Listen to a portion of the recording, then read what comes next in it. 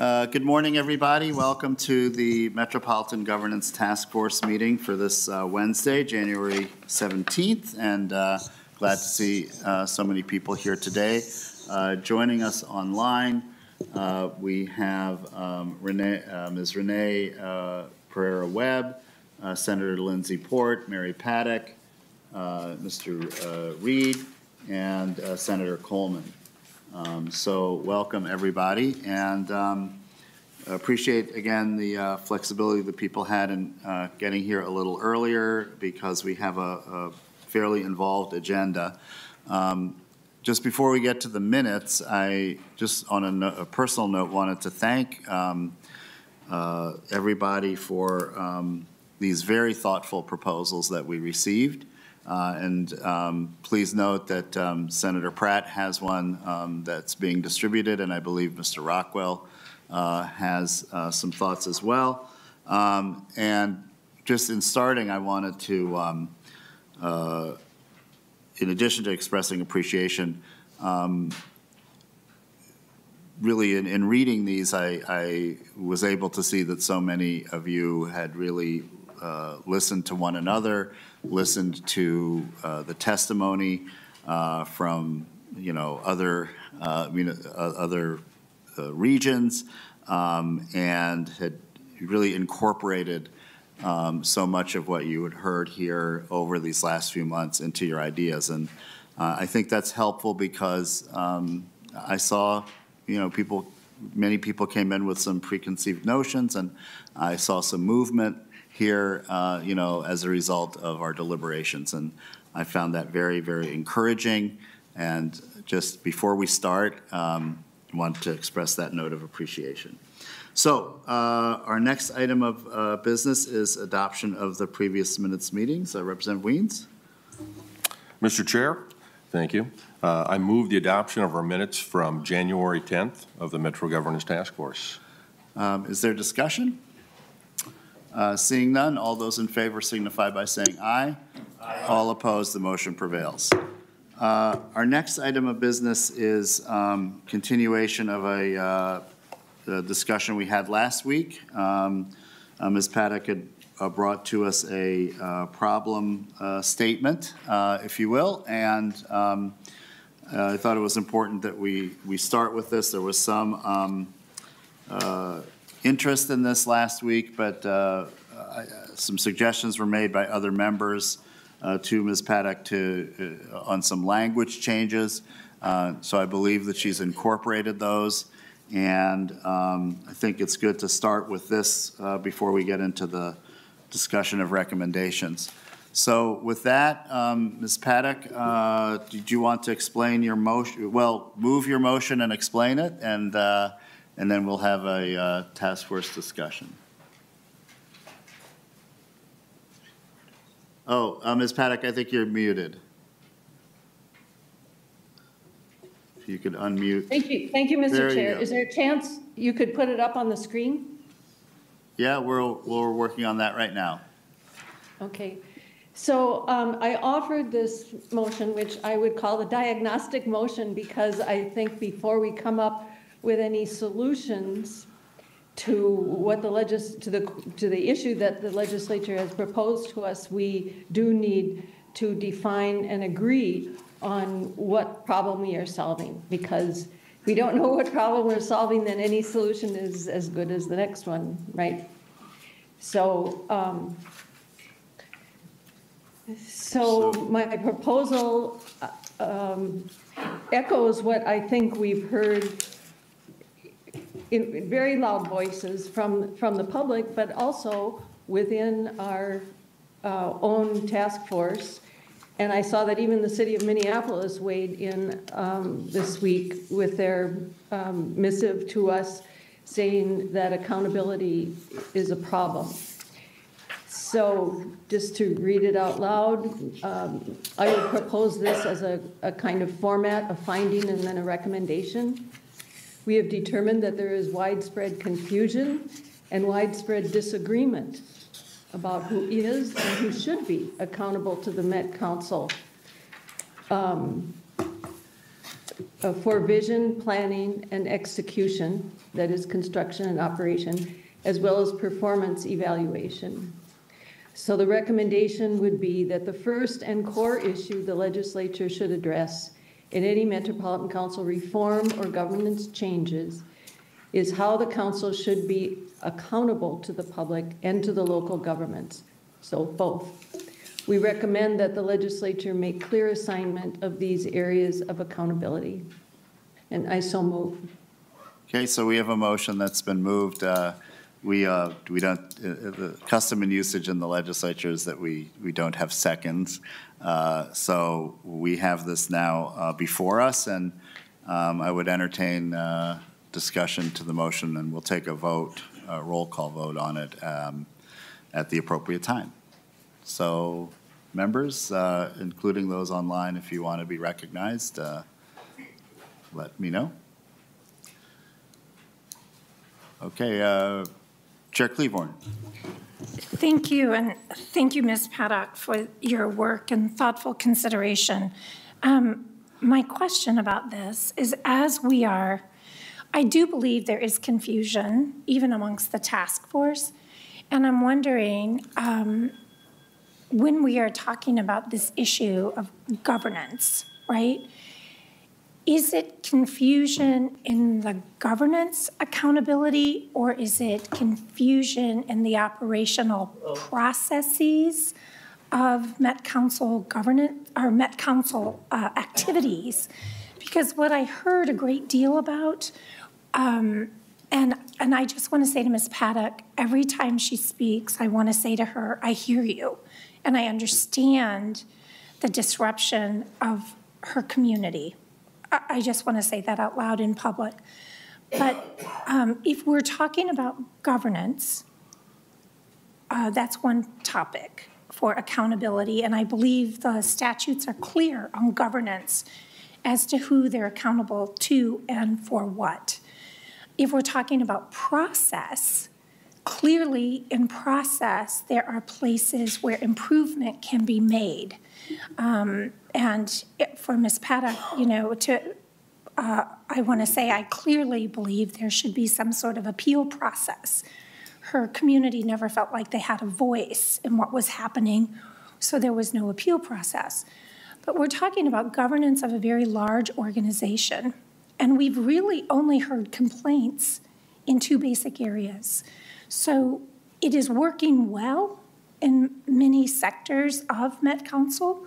So I'm wondering, does this accountability piece really have to do with governance, or does it have to do with process?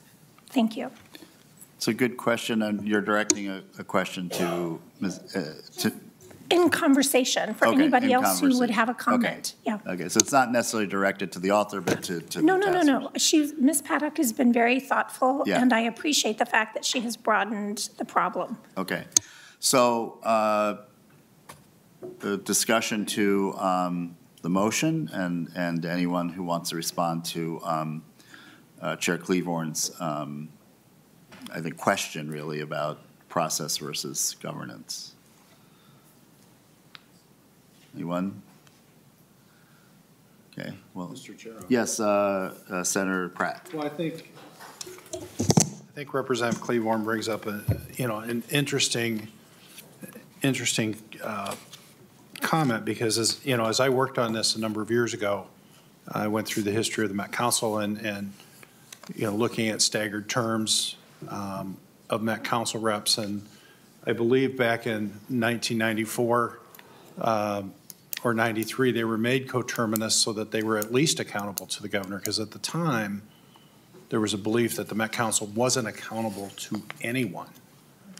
And what I've heard, and I think how I'm interpreting the word accountable, is who are they responsible to? Who are they, for lack of a better, I don't like this term, but I can't think of another one, so please forgive me if it's, but who do they answer to? Do they answer to the residents? Do they answer to the cities and counties? Do they answer to the governor? I think you and others have made a pretty good argument that there is some independence between the governor and the Metropolitan Council, even though it is a, at least acting like a state agency. And I think that's probably part of why the perception is there that the governor has more influence and control over the day-to-day operations than he really does. And so I think that's the perception. I think that's the situation that we find ourselves in, and how I read the word accountable.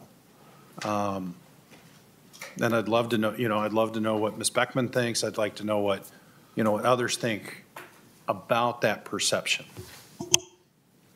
Okay, thank you for your comment, and if anyone else wants to weigh in, we can hear that. And no one is obligated to respond to anything that's been said, but I do recognize Ms. Beckman, since she was I think my comment would be I'd look to Mary or Ms. Paddock for further clarification on the request about clear assignment of accountability to the public and local governments, because in my understanding, the council has a level of accountability to the state legislature through the committee structure that exists, and they have to review their budget and their operating plans, and so the Senate really has oversight. And so when I read this resolution, it is adding a level of oversight for counties and cities and townships. And so I guess I'd put it back to Ms. Paddock of, are you asking for additional oversight from what the legislature does now between the committee that reviews things and the Senate that confirms council members, and you want an additional layer of accountability with cities and counties and townships? So we had a question from Senator Pratt that was directed to Ms. Beckman, and she's made a response to that, but then also has a question for the author of the resolution, Ms. Paddock. Ms. Paddock, were you able to hear the question clearly? Yes, I could. And thank you, Ms. Beckman. I think this discussion itself shows that there is confusion about who the Met Council is responsible to.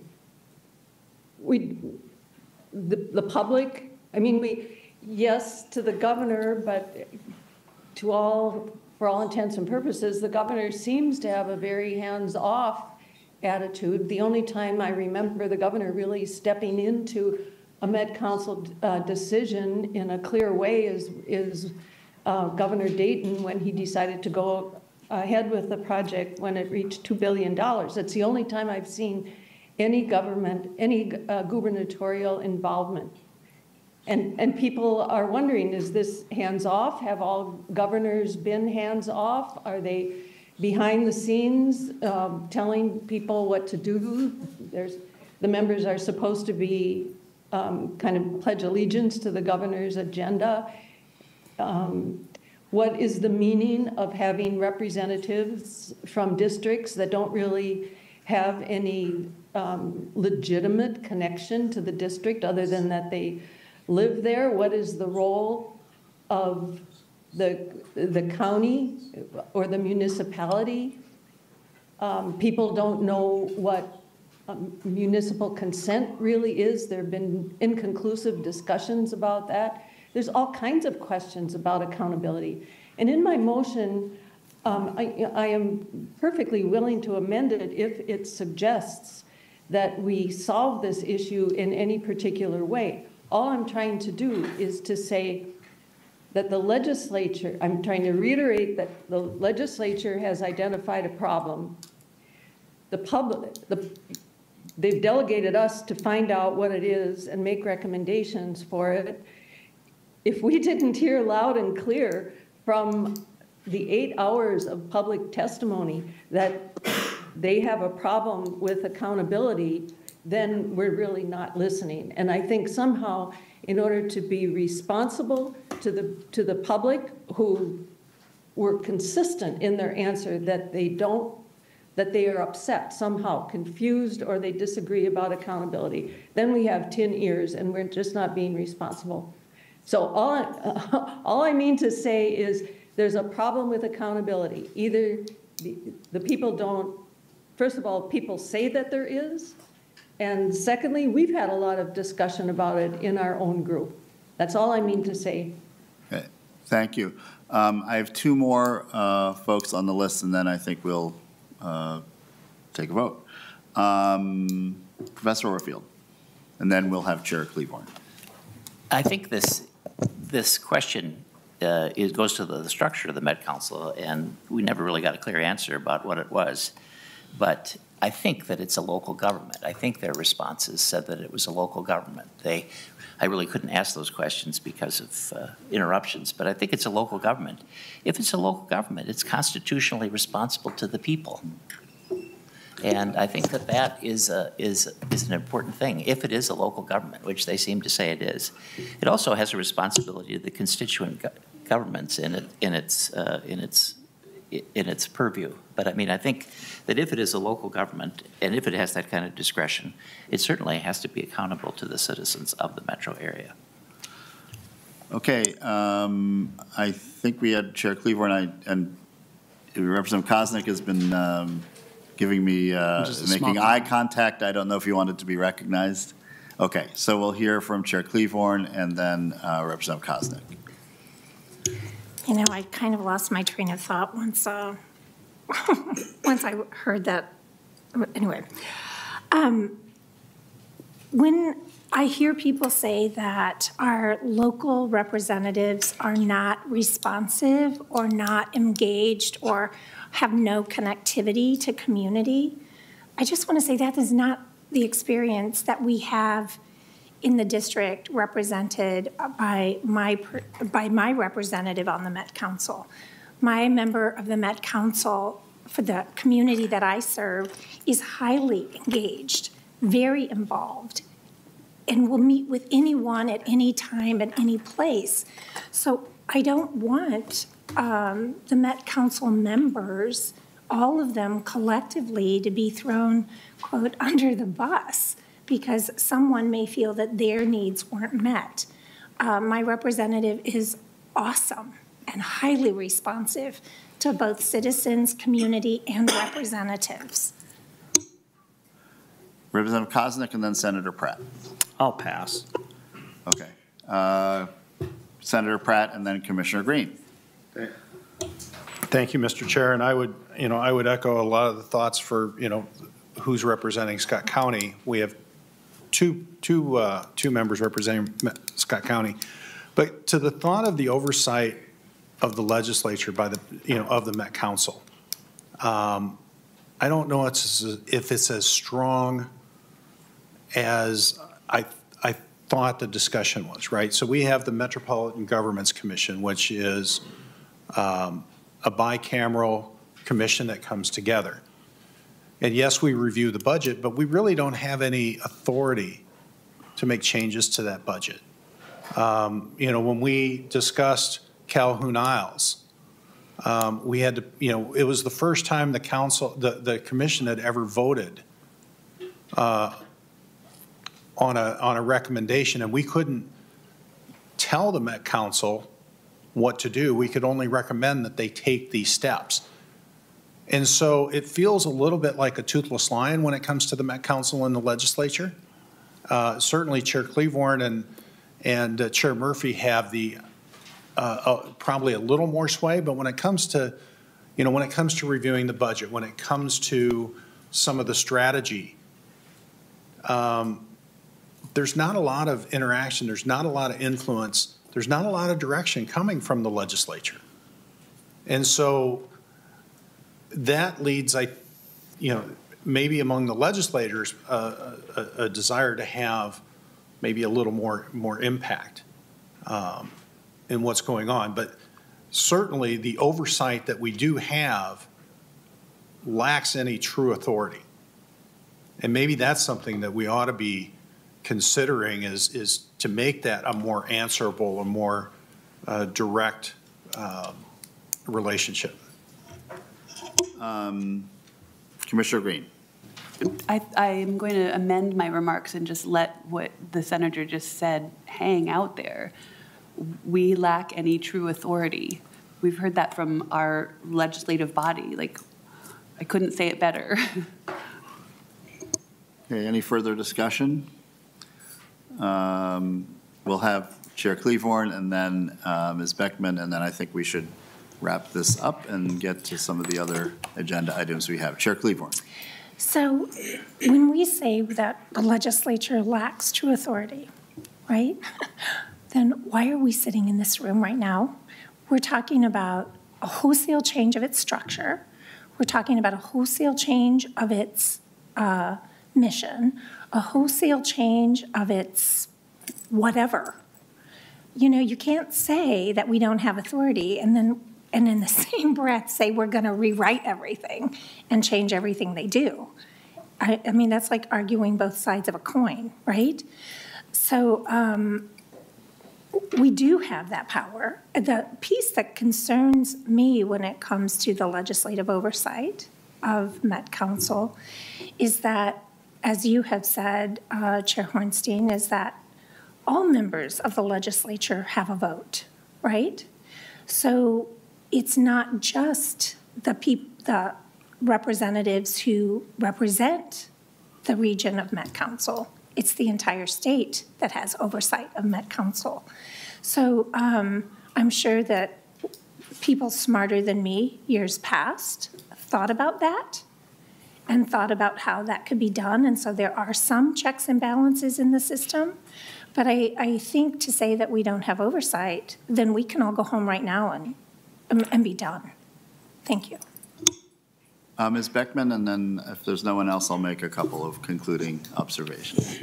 I appreciate, Chair Pratt, your sharing how I have assumed that bicameral legislative body had more power and that you convened regularly, that you appointed members, that you pulled people in for hearings, that you rang out the budgets and the proposals and the policies and the big pieces of this. And I wonder if it is by function, by design, or just by function.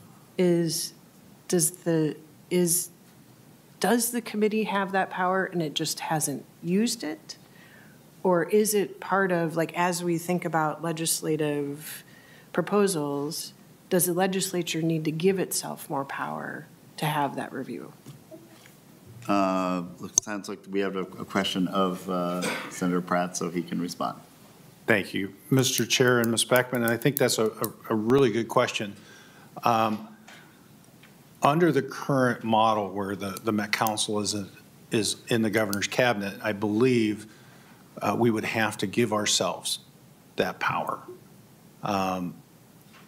You know, whether it's a matter of function or a matter of structure, I believe it's a little of both. What's that?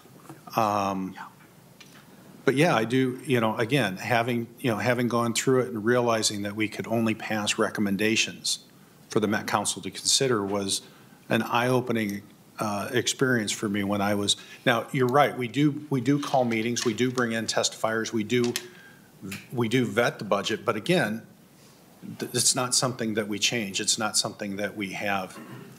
You know, we listen to it, and like I say, the only time the commission, and this was something I had hoped would be a continual function, and it's kind of fallen off, is that the commission would take more votes and it would make more formal recommendations to the Met Council, and maybe strengthening that would be an outcome that we should consider.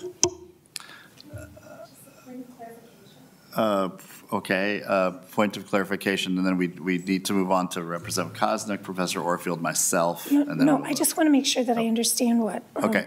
So, Senator Pratt, you're talking about the Budget Commission, right? Are you talking about the budgetary review process? The budget, yeah, Mr. Chair and Representative Cleavorn, the Metropolitan Governance Commission reviews the Met Council budget, but we also have met on other topics besides that. Okay, so here's the order here as we wrap up this discussion. Representative Koznick, Professor Orfield, Senator Dibble, and then I'll make a couple concluding comments. Representative Koznick. No, I appreciate that, Mr. Chair. First, just to kind of clarify, what we're going to be voting on is this 2 paragraphs from Ms. Paddock to be included in the final report. Just is that what we're saying? Okay, thank you. And I might suggest that we probably don't. Well, maybe we do need to wordsmith it some, but I don't know if that's what you think that the task force will wordsmith the whole final report if you're going to do. But I guess from a legislative perspective, the recommendation that says the first and the core issue, maybe just take those out, and it would read the legislature should address following the end of her statement. Just because knowing how the legislature works, I'm not certain we can guarantee what the first issue we bring up will be. And certainly, I think this is an important issue of accountability in that, but there are other budgetary issues that might be, I don't know how, I just think it's a couple extra words that we can get tripped over and probably don't need. And then, so I'll put that out there as maybe a friendly amendment. And just to the discussion on the Metropolitan Governance Commission, I think there's a lot of potential there. Historically, in my little time here at the Capitol, it has been underutilized. Last year, the commission did not even meet. We did not approve the budget of the Met Council, but I think that is something that maybe this task force overlooked a little bit. We had some discussion among members of how to utilize that better to provide more accountability. But to be clear to the other members, that commission generally has only met about once a year. We failed to meet last year, but I think maybe a recommendation at the legislative level is just make it a standing. Well, I guess it actually is a standing commission, just like the pension commission and stuff. But it has failed in its responsibilities, and that's on the fault of the legislature. And thanks, Representative Koznick. And I do agree with you that I think having some sort of, I agree with you that is an important part of legislative oversight. Yeah. You remember that meeting well. But, members, I think in response to the a very, I think, legitimate critique that you mentioned, Representative Koznick, we will send around the statute to members of the committee that established this Oversight Commission, the Legislative Commission on Metropolitan Government, so people know it exists. We'll have that available to the public, and then maybe a short explanation of, its role and function. So I think that's a legitimate point. And then did you want to just, I mean, we could take this as a recommendation, your friendly amendment. Yeah, just to restate it, Mr. Chair, would be take out the words first and core issue. Okay, is there discussion of that? And, maybe we'll just vote on this first, and then we can get to the last couple of comments. Mr. Chair? Yes. 1 second. One second. Automatically, if we strike that, then we also need to strike this part. Okay. All right. Ms. Paddock. Mr. Chair, I would like to take out any extraneous words. I wonder if Representative Koznick would take those words out and maybe just substitute the word basic issue, because I believe that many of the issues, the peripheral issues that the public and others have brought out could be resolved if this one issue were addressed. So I see it as a foundational issue. So if you're concerned about it being too verbose, would you consider just saying the basic issue? Now we're really functioning as a legislative committee, which is great for the public to see. Representative Koznick. It's Ms. Paddock's statement, then that's fine with me. I mean, I recognize at the end that the legislature will do what the legislature will do, and we function a little bit differently. Yeah. But I think I appreciate the point that I think I understand that her statement is to add some accountability and try to address that. Yeah. So whether it's the first and core issue or the basic issue, or just the legislature should address, we get the point. Okay. I don't know if we need to vote on this, but I think that Ms. Olson, we could change the recommendation to basic. If there's consensus on that. Okay. So that's what we'll vote on. And then thank you both, Representative Koznick and Ms. Paddock, for your work on that. We're going to go to Professor Orfield, Senator Dibble, and then we'll bring this to a vote because we have some very important items coming up on the agenda. So, Professor Orfield, quickly. Yes, I think as a matter of law, the legislature can do anything it wants to the Met Council. It's plenary. It can rewrite all these things. I think what's happened with the Met Council, we don't know what kind of form of government it is, but it's acting like a really powerful special district. And special districts often get out of control. There's lots of studies of this. There's a book, The Power Broker, about Robert Moses creating special districts that were unaccountable, that did things the public didn't want, that were immune from public input. And these public districts became so powerful, they even controlled the committees of the legislature in New York in that case. They reached into everything. They decided to do everything. And I think the council's a little like that. And it's one of the reasons why governments try to constrain the power of appointed special districts, because they have a tendency to do things. They tend to have really powerful entities, and they can become, because they spend so much money, they have lobbyists, and they have the ability to influence policy. They can control the public bodies that they're influencing, and that's one of the dangers of an unelected body having this much power.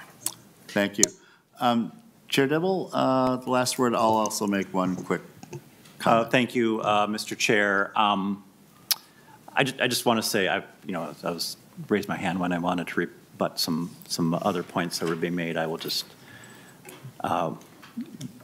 refrain from doing so and just go back to the basic core, or first in core or basic issue that's before us, which is we're voting on a finding and recommendation that at its foundation is the subject of the entire discussion, the entire purpose of this task force, and what we've heard from numerous testifiers in the public testimony process as well as through the written record, and that is that it is very, very important for the Metropolitan Council to be accountable. That's at the core and foundation of our democratic way of our democratic system. Some may believe that the accountability mechanisms are already in place. I think many don't believe that is the case, or if it is the case, it's very confusing, which mitigates against that accountability that is so fundamental to self-governance in our form of democracy. I'm glad that the modifier basic has stayed in, because I believe that accountability is the first position from which, and I said this in our last meeting, all the other things that have been discussed in this debate, as well as has been discussed throughout the discussion of consideration of this whole matter, and those are things like clarity. I think that gets to the process questions that were raised earlier, transparency, collaboration, legitimacy, et cetera. I think that all flows from accountability, which is so basic to good governance and democratic values. Thank you. Thank you, Senator Dibble. And I wanted to just say thanks to everybody who weighed in on this. Thank you to Ms. Paddock for bringing this forward. And I think that it's important that we look at a problem statement prior to the rich discussion, which I'm anticipating here in the next couple of hours. So again, thanks to everybody, and I just wanted to say that the recommendation we will be striking first and core and substituting basic. So that is the motion before us, and it is custom and usage at the LCC that we take roll call votes, and so that is what we are voting on at the moment. So the roll, I think Ms. Olson will take the roll. Chair Hornstein. Aye. Senator Pratt. Yes. Ms. Beckman. Aye. Commissioner Bigham. Aye. Senator Coleman. Aye. Senator Dibble. Yes. Commissioner Green. Aye. Rep. Claiborne. Aye. Representative Koznick. Aye. Professor Orfield. Aye. Ms. Paddock. Aye. Ms. Pereira-Webb. Aye. Senator Port. Aye. Mr. Reed. Aye. Mr. Rockwell. Aye. Representative Weens. Aye. 16 yes. Okay, thank you very much, members. Thank you, Ms. Paddock. So we are now going to, per our discussion from last week, we are going to receive some proposals that members have. Oh, I'm sorry, did we vote on the final passage, or did we just vote on the? Oh, I was hoping it was the. I thought we were talking. Okay. Because I had one more maybe possible suggestion for okay. the motion. All right. What's to the amendment to basic, right? Yeah. I thought that's the only piece okay. we were changing, and then we were going to vote on the proposal as a whole. Okay. All right. I had said basic, but that wasn't clear. So the amendment is adopted. Is there any other Mr. discussion, further discussion? Mr. Chair, may I? Yes. Thank you, Mr. Chair. You know, this discussion and particularly around accountability and the role of the legislature kind of got me thinking. And I'd like to know what Ms. Paddock would think if we were to also make a change to who the Met Council will be accountable to. So the council should be accountable to the legislature, the public, and local governments. You know, it seems like as we've talked about what the role of the legislature should be, the Met Council is a creature of the legislature. We thought maybe the legislature and the Metropolitan Governments Commission had more authority than the statute really provides for. I think this is an addition that we're missing one of the answerable bodies, for lack of a better term, that the Met Council should be accountable to, and I'd like to offer that as hopefully a friendly amendment and get Ms. Paddock's thoughts on adding the legislature as one that it's accountable to. There was a Ms. Paddock. There was a question addressed to you, and then Chair Claiborne has wants to be recognized. Ms. Paddock. Thank you, Mr. Chair. Senator Pratt, if I understand what you're saying, you would amend the second part, recommendation, to say the core issue should address how the council should be accountable to the public, to state and local governments. Is that correct? I would take that as a friendly amendment if we're still in the business of amendments. Yeah, apparently we are. I would have. That's essentially the thought. I was going to add the legislature specifically as one of the accountabilities. So it would be the legislature, to the legislature, the public, and to local governments. Ms. Paddock. So there's also the governor to think about, which is why I might say state government, or we could say the legislature, the governor, public, and local governments, but we could just say the public and state and local governments. I'll take that. Okay, all right, that works. Senator Pratt is in agreement with that modification. Anyone else on this? Chair Claiborne? Thank you. I think until we understand what that process would look like, so would local government, I mean, I think I appreciate the, to be collaborative with local government, I would say, but we don't require, I mean, I looked up under statute 473.123, Metropolitan Council creation. We don't have any other local political subdivision that is accountable to another political subdivision. So I think that's a slippery slope I'm not sure I want to go down. So I just wonder exactly how that would look, what it would be like to say they're going to be accountable. I definitely believe they need to be collaborative with, because we did hear from our townships and our exurbs that they don't feel that they are being listened to. I want to acknowledge that, but to say accountable, I don't know what that would look like. Mr. Chair? I heard of Mr. Chair, who, that's Ms. Paddock, okay. Mr. Chair, the Met Council is already accountable to the governor. Yeah. Okay, thank you. I'm going to ask Senator Pratt for his comments, and then we'll take a vote. Or Senator Dibble, and then we'll take a vote. Senator Pratt? He's taking notes here, so. And Mr. Chair, I was trying to look up that statute. You know, I think it goes to the idea of you know, who is the constituency of the Met Council, right?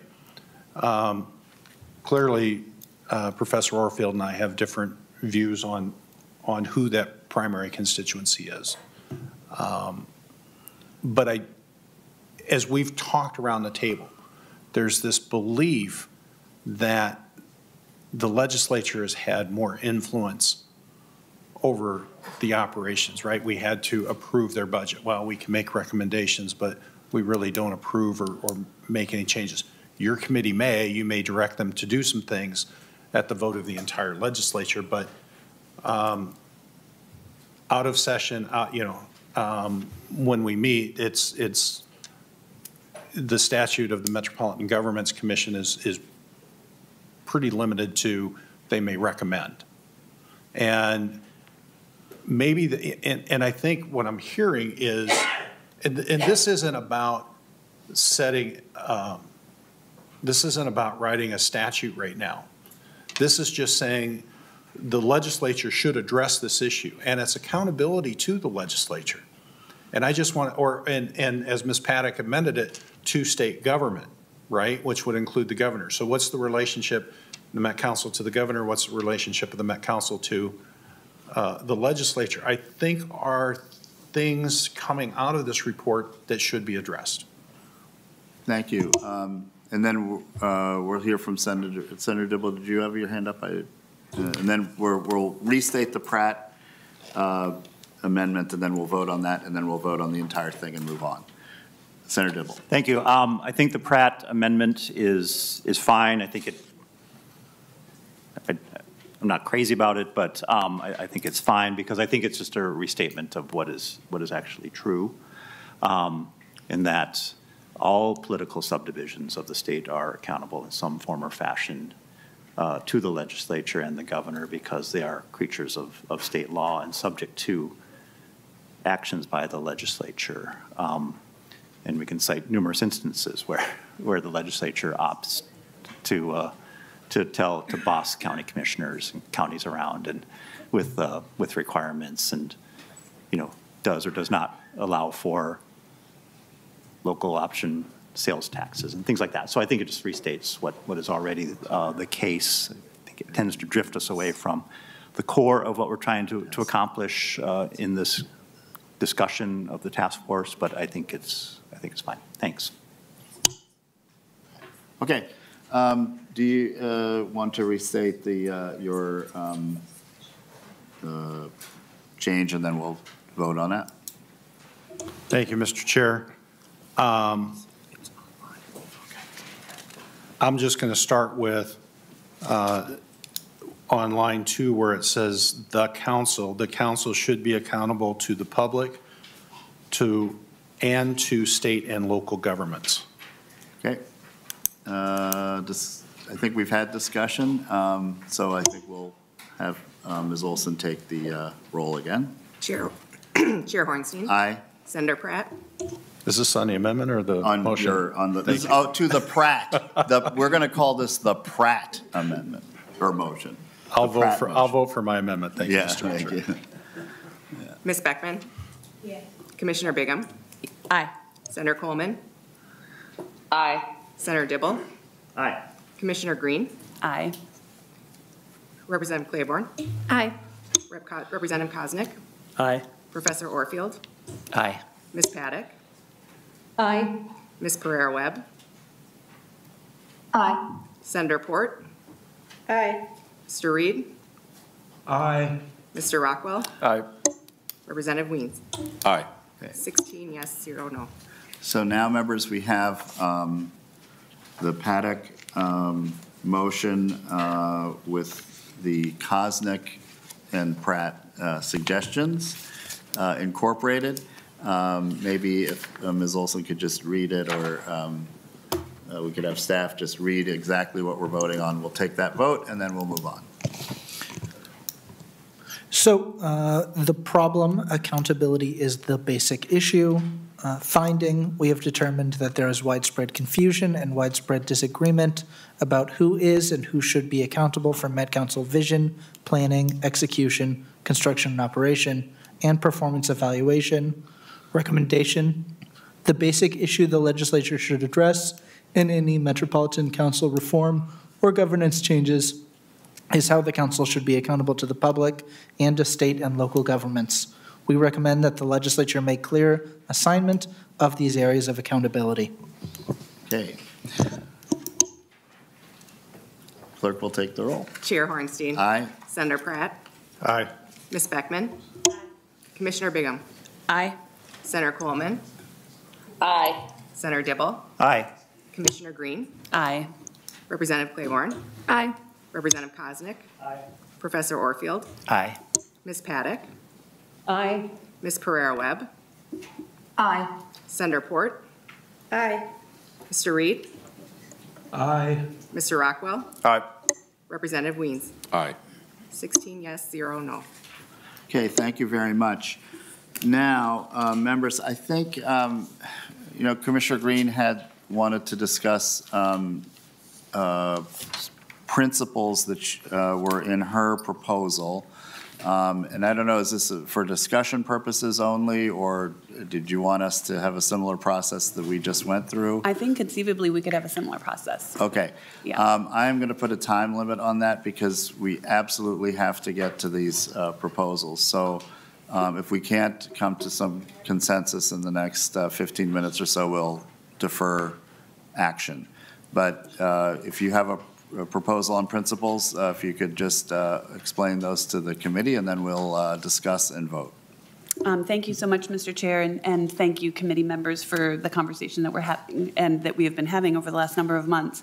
So emboldened by the discussion that we all had the last time and the interest in what Ms. Paddock proposed, I had written up some proposed principles, which were included in your packets on the backside of my proposed model, but they were intended as totally separate documents.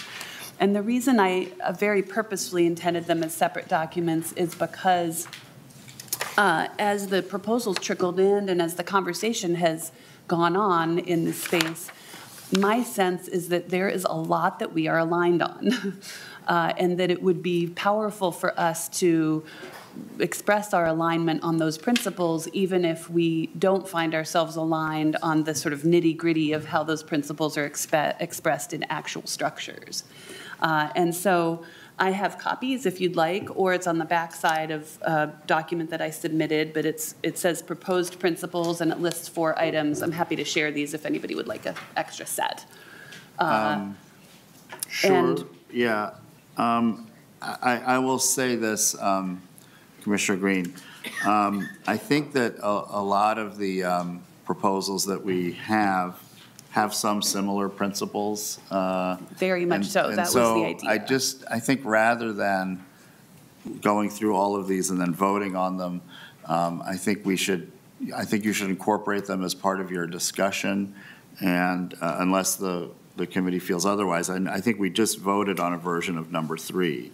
So if we want to talk about representation and proportionality, self-determination and pay, we can have that discussion, but, I guess that would be, I think that this is, I know that there are a number of proposals that have this incorporated. So if you want to quickly go through this, and then we'll leave this at the behest of the task force in terms of how they want to proceed. But if you want to go ahead.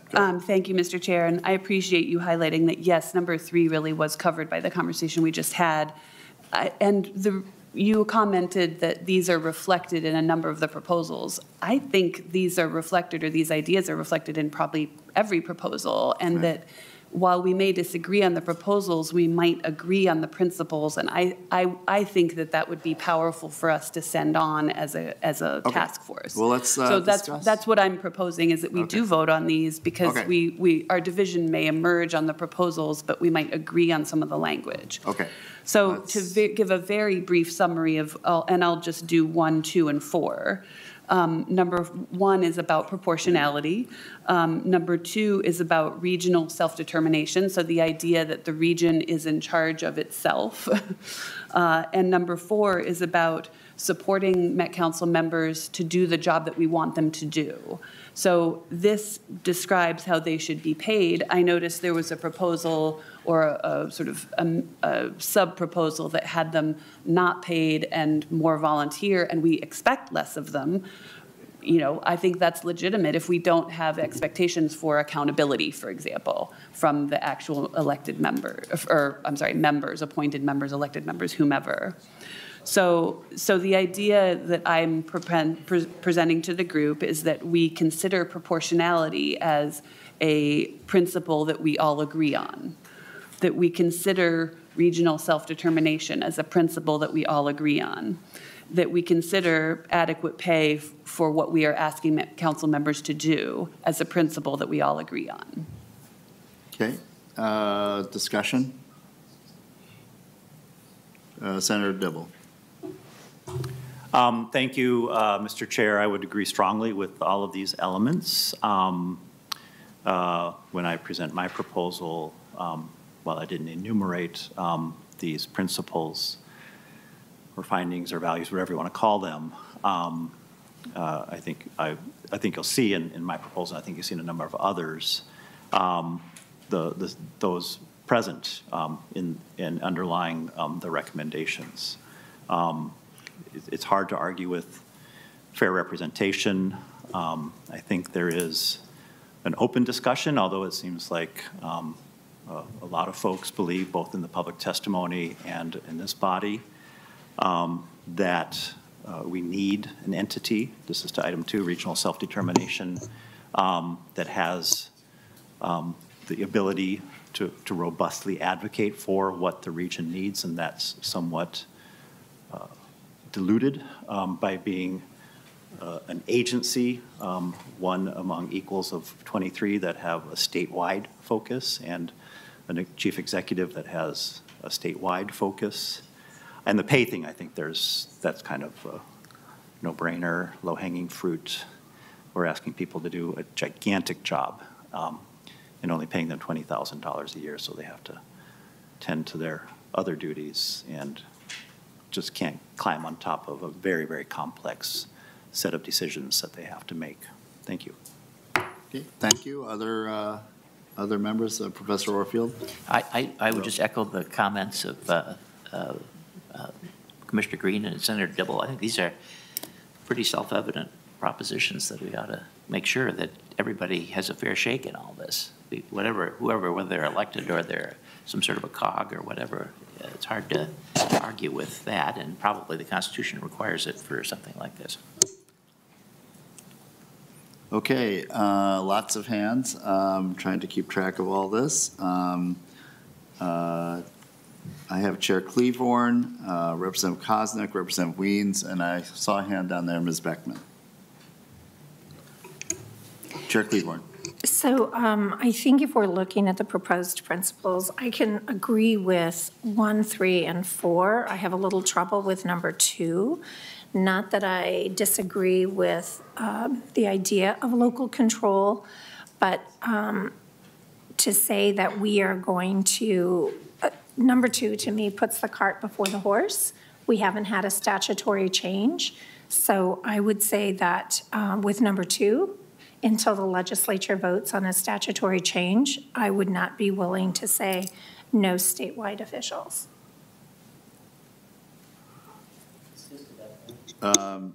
Professor Orfield, yeah, because I do believe that isn't the 7-county metro area in statute? The statute's pretty clear about this. Yeah.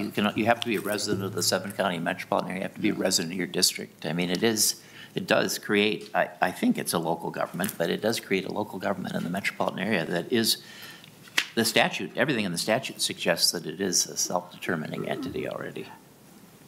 So maybe I should ask for a point of clarification as to, because you can read this, you can read number 2 in many, many different ways. Yes. It's really vague. Yeah. And so if there's a way that we could tighten the language of number 2 so that I truly understand what it's saying, but as I read it, it's very broad and a little confusing. Right. So just to summarize, you're comfortable with 1 and 4. We've already done 3, and you have questions on 2. Okay. Representative Koznick. Thank you, and I appreciate the work on this. I would oppose it. Number 2 to talk about. When I work with my colleagues in the legislature and try to advocate for something in the metro, there is a huge metro-urban divide, and my colleagues from greater Minnesota do come down into Hennepin County, pay a lot of sales tax, other taxes, and they use services of the Met Council oftentimes to go to different events and such. And so I don't think it's accurate to say that the Met Council only provides services to Metro region because there are citizens in other parts of the state that that help pay a lot of the taxes in particularly Hennepin County and the 7-county metro area. And then also, therefore, statewide officials should have a say and rightfully currently do on some of the stuff that we vote on for the Met Council and their budgets. And number 3, just lacking legislative oversight, I wouldn't be able to support that as well. Okay, thank you for that. Representative Wiens, and then Ms. Beckman. Thank you, Mr. Chair, and thank you, Commissioner Green, for starting the ball rolling on what I would consider the criteria by which we judge or we evaluate each of the courses of action or models that we propose. And I like the start. I do have a little bit of an issue in regards to the accountability piece in the description of number 2. But I would also like to recommend, and I understand this is probably more of a process question, Chair, that these criteria have a definition, probably pretty tight, so that we can kind of see yes, no for each of the models. And then from our public engagement session, I've got a couple additional ones that I could probably read into the record, the definition, but I want to go through just the common name of those, and then I'll submit the written portion of what the definition for each of those are. They are accessibility, credibility, oversight, responsibility, and continuity and collaboration. And I think today I understand, as far as a process question goes, we are not voting or approving any of these. We're having a discussion on these, and potentially on our meeting on the 24th, we approve those particular definitions or criteria by which we can evaluate each of the courses of action. Thank you. I will thank you, Representative Wiens. You know, I think we'll probably make a couple of adjustments in terms of dates of meetings here, but for example, I think we had talked about a meeting, this relates to process, so I just want to say this before I forget. We had talked about a meeting on the 30th. That's not going to work for several of us, so we'll change the meeting for that week.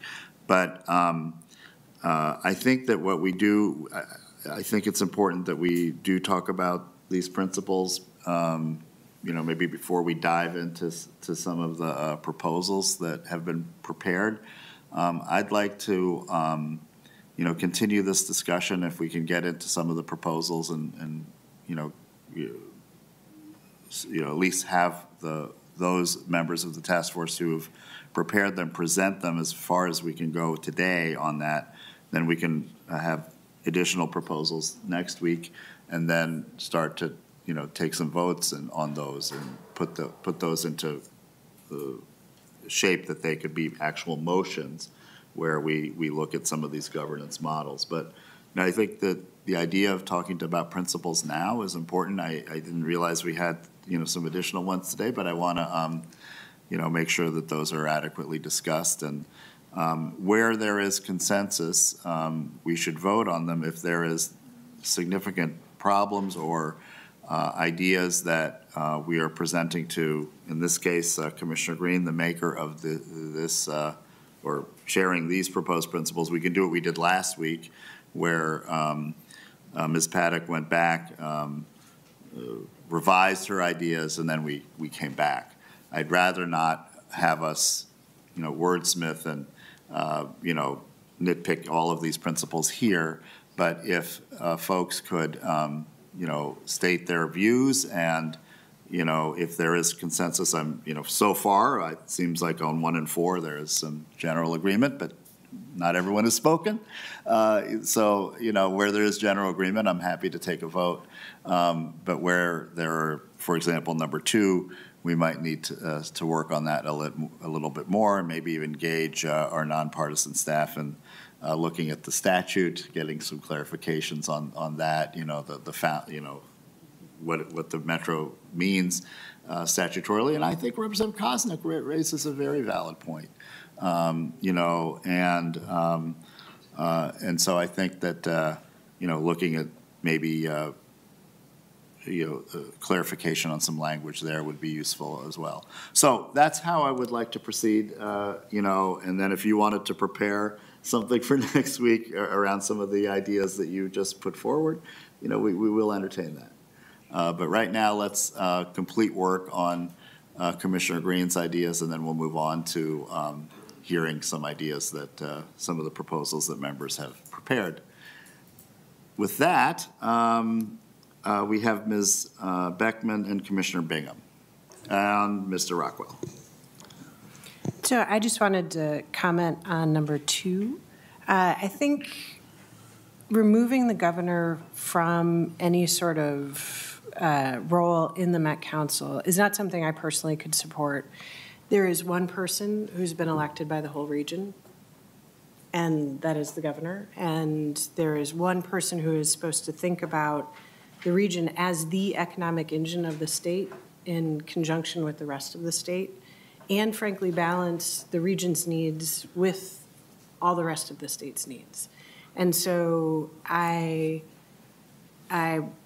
would love, if you're going to go back and work on these things, that number 2, you know, I think is a consensus that is one that needs more work. And that's one of the things that I've said to others on the task force. When I am looking at proposals as they come forward, I am looking for a meaningful way for like the one person who is elected by the entire region to play some sort of role in the appointing, the oversight, the something. And so for that reason, I can't support number 2. Thank you for that. And then we're going to hear from Commissioner Bingham, Mr. Rockwell, and then we might be able to possibly come to some consensus on a couple of these, but it sounds like number 2 is going to need work.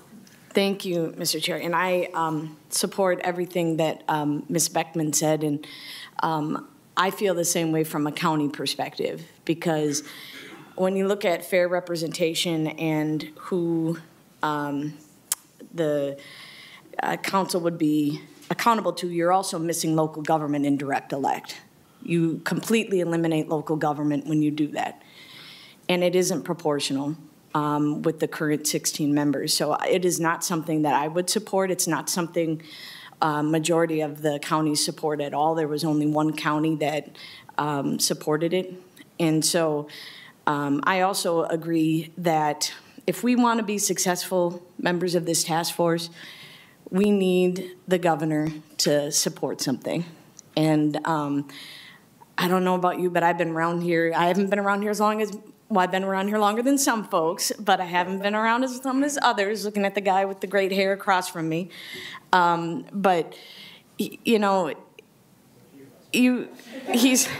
Yeah, she didn't mean me. Oh, no, I'm talking about Senator Dibble. I mean, yeah, but what I'm saying is he's got to sign the bill. So if we want to be successful, we need him to sign a bill. And taking away his power is not going to do it. So I just ask people to consider that when you're talking about fairness and representative of the region. We just spent, we're going on 90 minutes, Mr. Chair, kind of going around and round and round on the same thing. And so I'm going to actually try and help you out here. And I actually think we should not talk about this, and we should go on and talk about the proposals.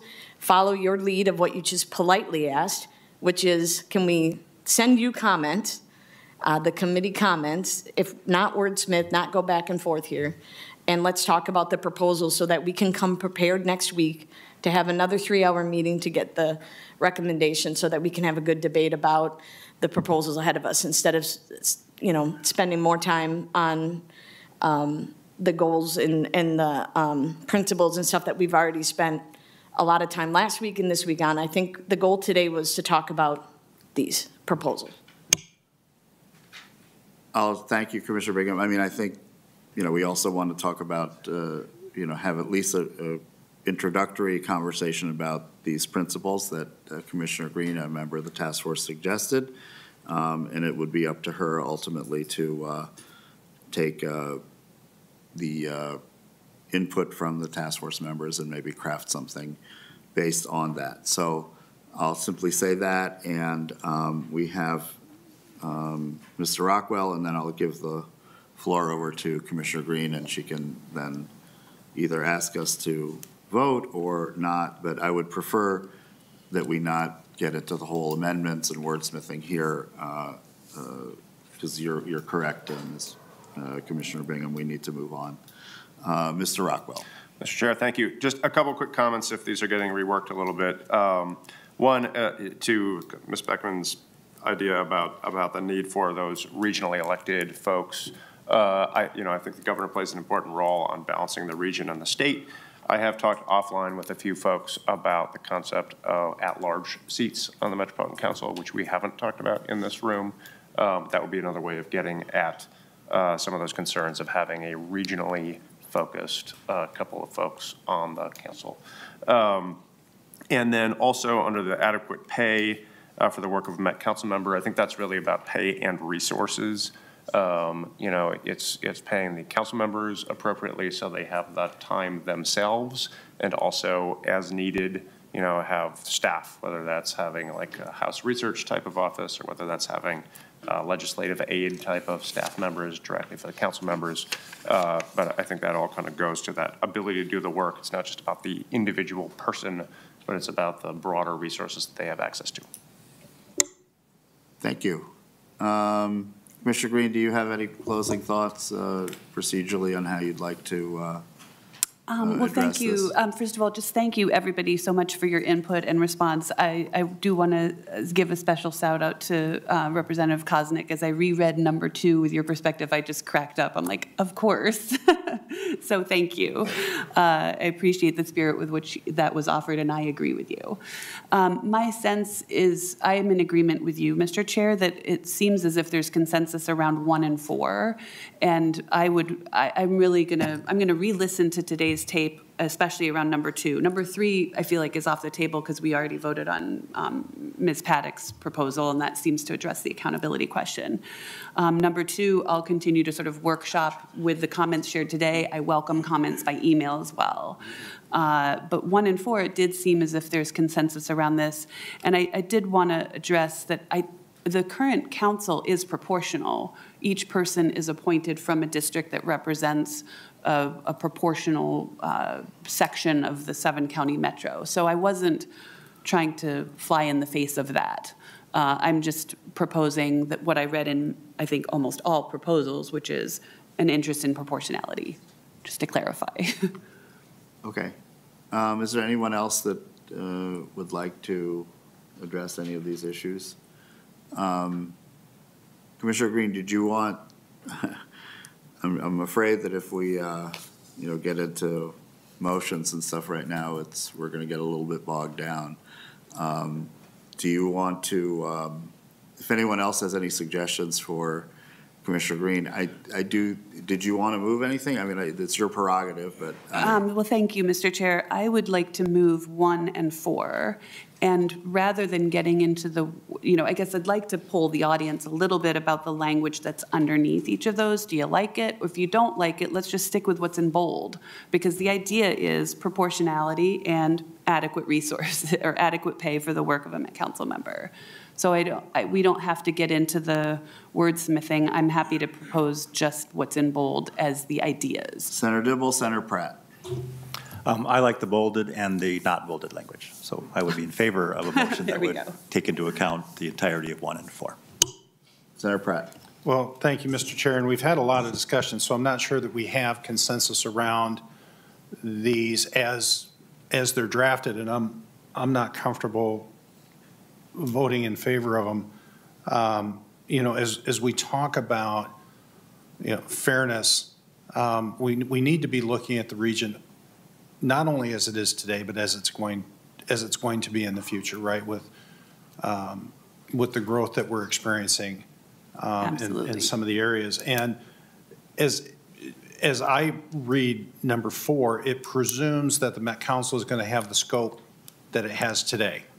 And one of the things that we're going to be talking about, one of the things that I have a proposal on is modifying the scope of the Met Council, which will, potentially modify what Mr. Rockwell said or what's here. And that's the concern I have.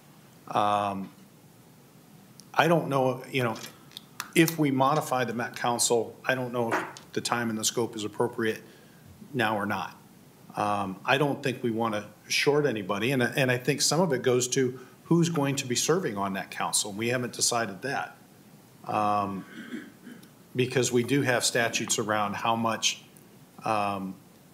folks can make, public officials can make in all their various capacities. So I think it needs some more work, Mr. Chair, and I would recommend that we not take it up for a vote, but that Ms. Green lay it on the table for some additional work. Okay. Commissioner Green,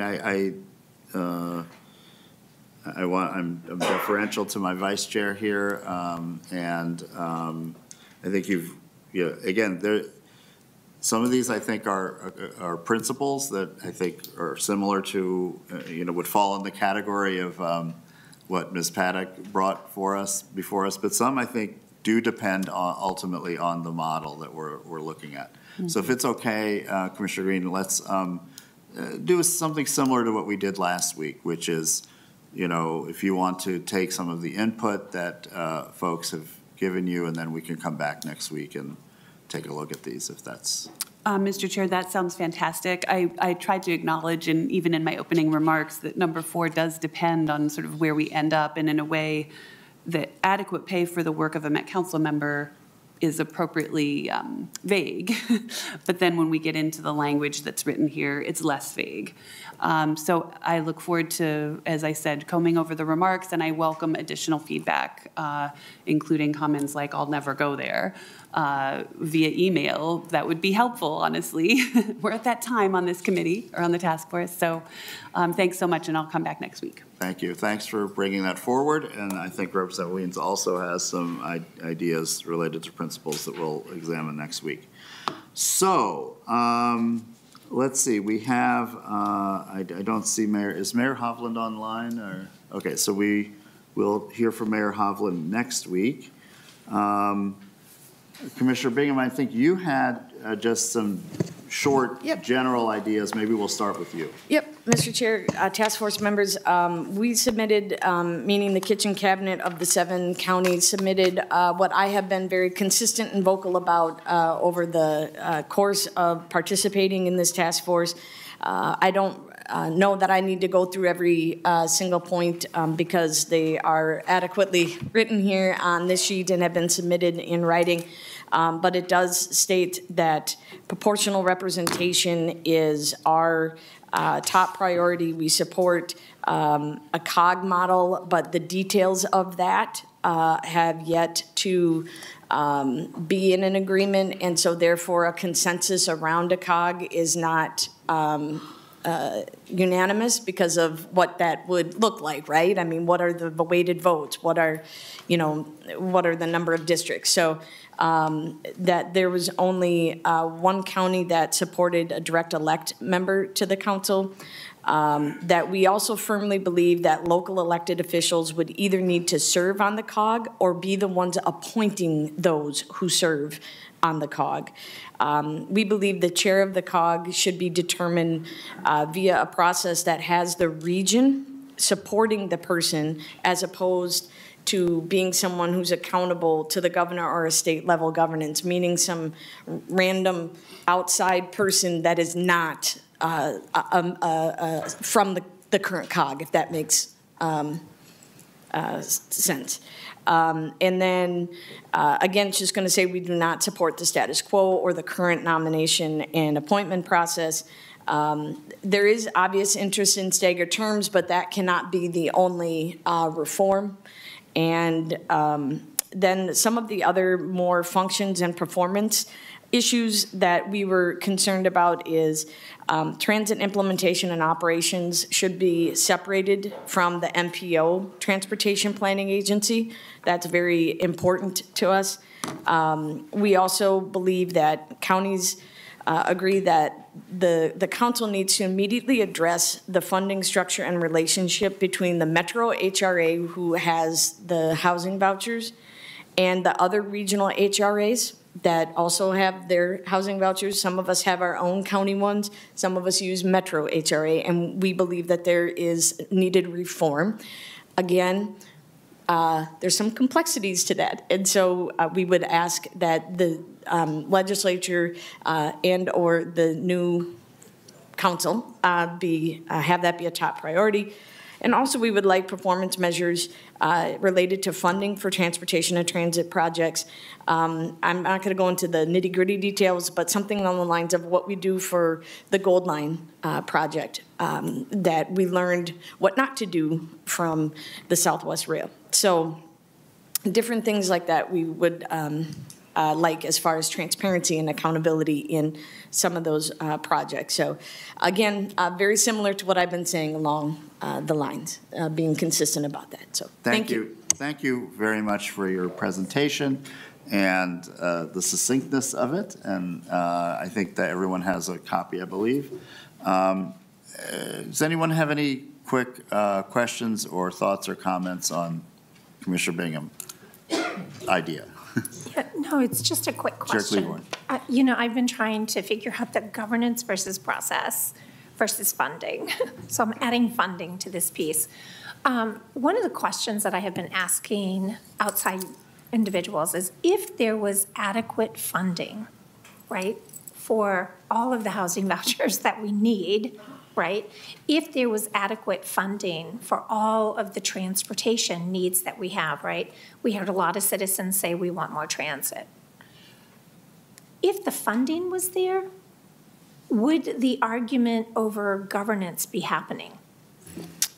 Mr. Chair, Madam Chair, yes, because I would say that when, for example, with the housing voucher issue, Met Council has a levy that goes across the whole metro area, right? A portion of that levy is used for administration of the vouchers.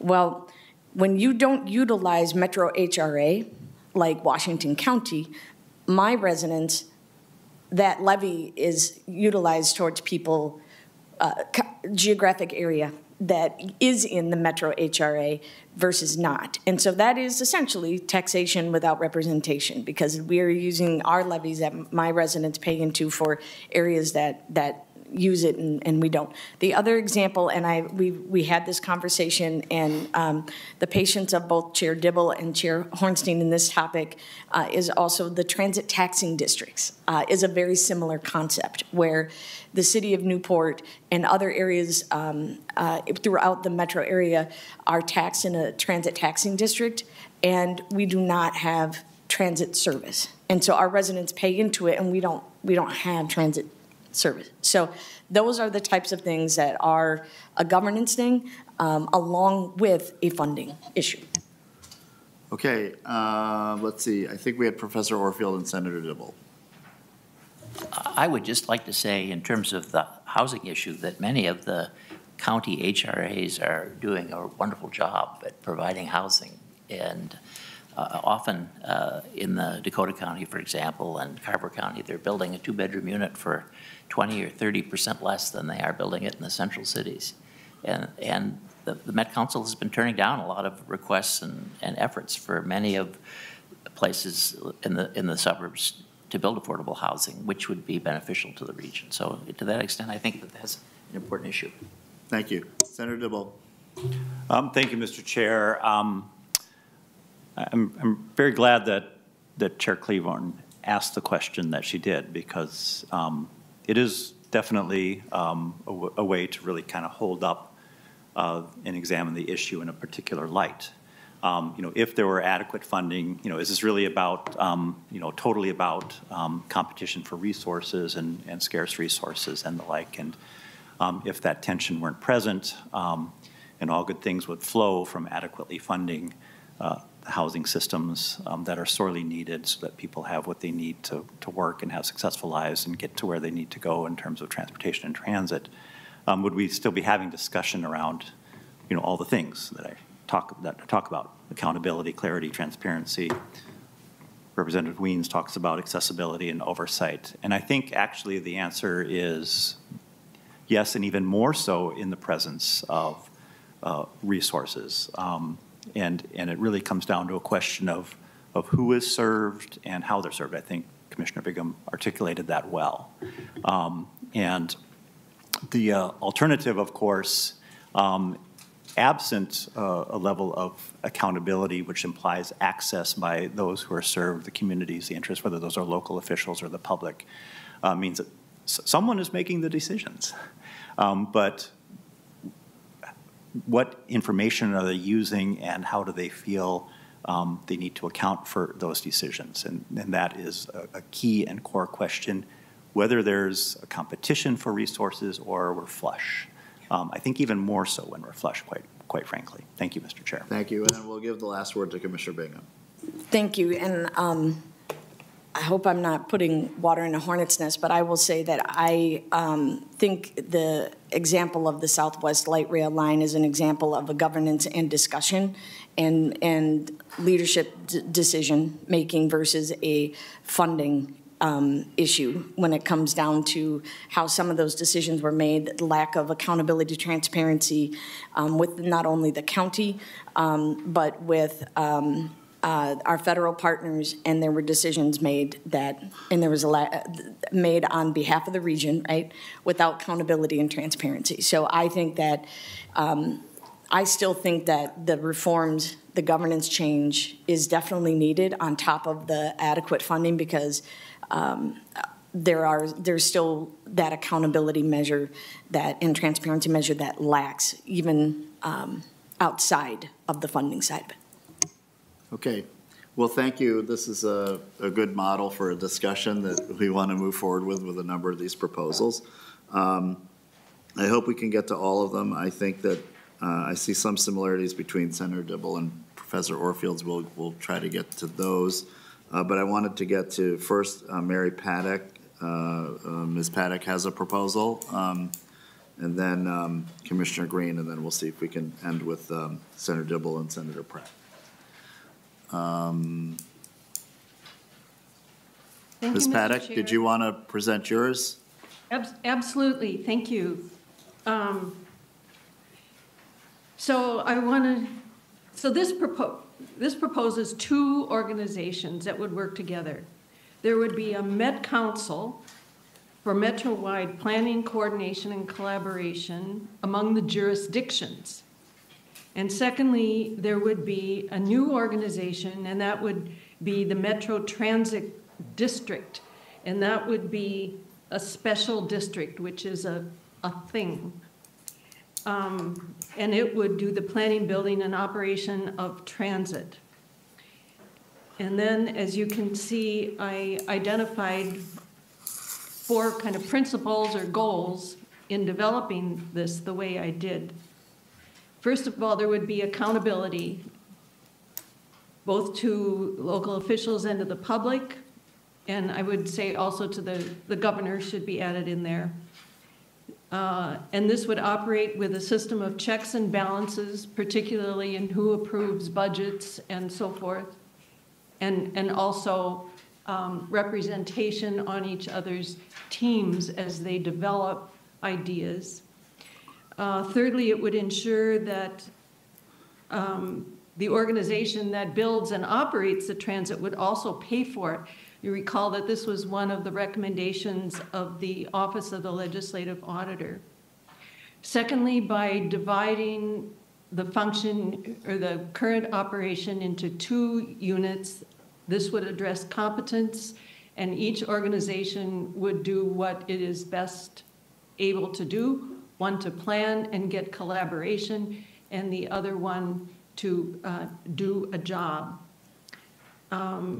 It would remove what many people have observed, including me, the current conflict of interest between the Met Council and Metro Transit. And then there's a 4th one that I didn't write down, but it's really important, and it's collegiality. Collegiality is really core in this. It kind of names the problem that we're working on. How do we get everybody on board? We don't need to make binary choices here. How can we hear everybody in an orderly, functional, and productive way? So the first organization would be called the Met Council, and it would in effect be a council of governments. And these would be drawn from obviously local officials. There could be different ways of appointing those members of this council of governments. In this one, I recommend that they would be appointed by the governor.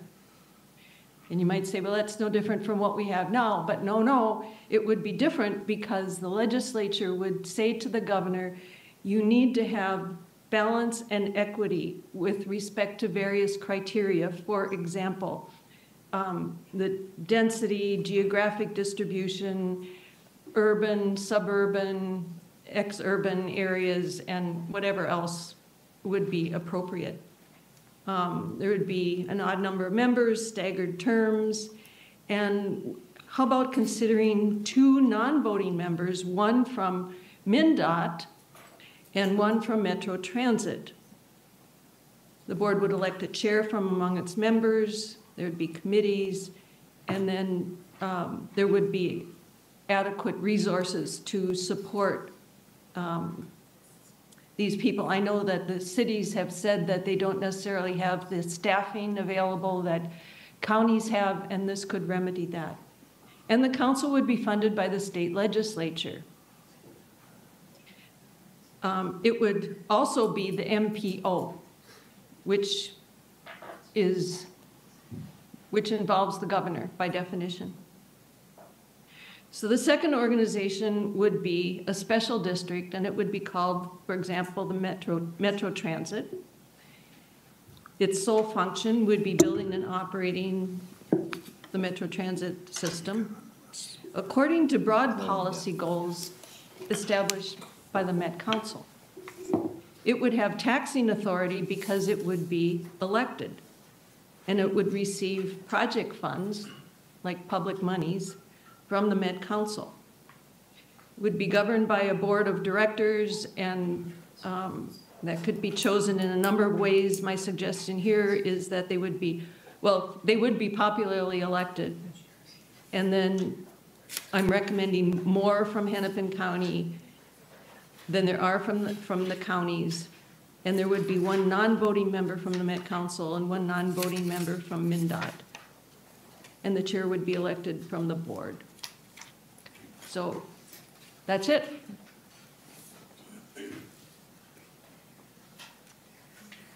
We're going to start with Representative Cleaborn and then Representative Kosnick. Oh. Thank you for that. I appreciate it. Representative Cleaborn. Thank you.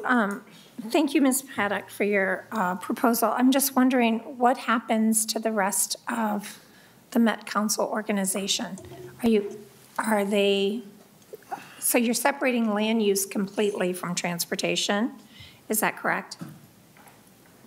I'm sorry, in my plan, the Met Council would do all the planning that it currently does. It would do everything that it currently does except for except for construction and operation of transit. Detailed planning, operation, and construction. Okay, I'm not reading your proposal that way. So, you know, I'm sure that there is a very thoughtful and clear plan that you have in mind, but I don't see that on this piece of paper. So please forgive me for just kind of pushing a little bit further. So in this Met Council of Governance, number 1, is that's going to continue to be the MPO? So is that the place where you would have parks, wastewater, water? Is that what you're saying? Yes. All right, thank you very much. All the current functions. All right, thank you. Any other, Representative Kosnick? Ms. Paddock, you had mentioned, and I didn't see it on here, but I'm wearing new contacts, so my reading is a little challenging today. You'd mentioned 2 seats for Hennepin County. Can you clarify that? I don't know if I see that in here, and why. Okay. So you're looking at the Metro Transit section, Representative? Yeah, I guess, could you just discuss that a little bit for me, please? So the goal here, I want to present this as kind of a broad concept and not get weighed down in specific numbers, specific proportions. What I was trying to say is that there would be representation across all the counties, but that Hennepin County and or Minneapolis would be proportional in their representation. So for example, if all the counties had 1 representative, Hennepin would have 2, for example. Does that answer your question? A little bit, I guess. I was just looking for some logic of why Hennepin County would have additional people. Isn't it just based on a population? My intent is that it would be proportional to population. And if I said something to make that blurry, I apologize. Thank you. That's something to consider. Not sure I concur with that logic, but okay. Anyone else? Anyone else, sorry. Senator Pratt? I'm thinking. Okay. Professor Orfield, and then we do need to move on. We'll have Professor Orfield and Senator Pratt, and then we'll move on. Yeah, I understand that the councils need to be more accountable, and particularly with its conduct of the Southwest LRT, but I think separating the transit from land use planning And separating it from the MPO, in my view, is not a good thing. It's many places, we used to do this and it didn't work. Many other places do it. It doesn't work really anywhere. It only these separate bodies work to some degree if they have a very cooperative relationship with their MPO. The MPO decides how much money is flexed for transit. If you have a bad MPO, if you have a separate board, it doesn't do anything. It doesn't have any money. It doesn't have anything to do. And the most important thing is the MPO. And if the MPO allocates resources for transit, you'll have transit. If the MPO doesn't allocate resources for transit, there will be no transit. And these bodies that stand, I gave you a lot of literature today about studies that I've done around the country. There's lots of places that do this. It doesn't work anywhere unless you have a really good MPO that's really essentially taking very good care of the separate board. I also think it would be bad to divorce it from land use planning powers. I think that is something people dream of in other parts of the country, to have a body that can shape the density around a transit stop, that it can encourage higher density. The Met Council hasn't used that power very much, but it's a nice power to have, and it could really make a difference. So to divorce transit from land use planning powers, to divorce it from the MPO, I think you'd be moving us back to what we had, which there's a long history of it not working. You know, we had a separate transit agency for 25 years, and it didn't function. You know, it it was very much like this is proposed, but it didn't work very well. So I think that the council needs to be accountable to people, but I think divorcing all these pieces, I think you have less than the sum of their parts. If you can't do land use planning around transit, you've really sacrificed a huge planning tool. We'll take Senator Pratt if Ms. Paddock has closing comments, and then we'll move on to Senator Dibble's proposal. Well, thank you, Mr. Chair. And I'm going to bring up a comment that I made a little bit earlier, and that was we need a metropolitan body that not only represents the population as it is today, but the population that it will be. You know, we have growth in Carver, Scott, Dakota, Washington, Hennepin. We have growth in all our counties, but the rate of growth is much, much different. And I think back to, you know, I can look just at Shakopee. We have 750 new homes going up just in Shakopee. And the population of the Metropolitan Council is going to change over time. My guess is it's going to moderate. We'll never, you know, we don't have the land that Hennepin County does, so we'll probably never have the population that Hennepin County does, but it's going to even out somewhat. And my concern is arbitrarily setting a number on a county in order to say that that's proportional. We don't know that that's going to be proportional 20 years from now. And as we've seen, it takes us 30 some odd years to get to reforming this thing. So it's got to be able to stand the test of time. I do, and Ms. Paddock, I think it's interesting about the transit piece. And I have a similar type of proposal, because one of the things that I noticed as we talked to the other metropolitan areas is we are very unique. Every other metropolitan area has a monopoly on transit. And we have suburban transit providers. We have MVTA, which is doing a run from the Mall of America through the Burnsville Transit Station out to the Shakopee Transit Station, getting people to Valley Fair, Canterbury, the other employers within Scott County. Because what we're finding is that a lot of the jobs are moving out. Right? We're seeing not only residential growth in the collar counties, but we're seeing job growth out there as well. And I don't know that building a transit model based on the hub and spoke idea that worked back in the 60s and 70s is where we're going to be in the 2030s, 2040s. And having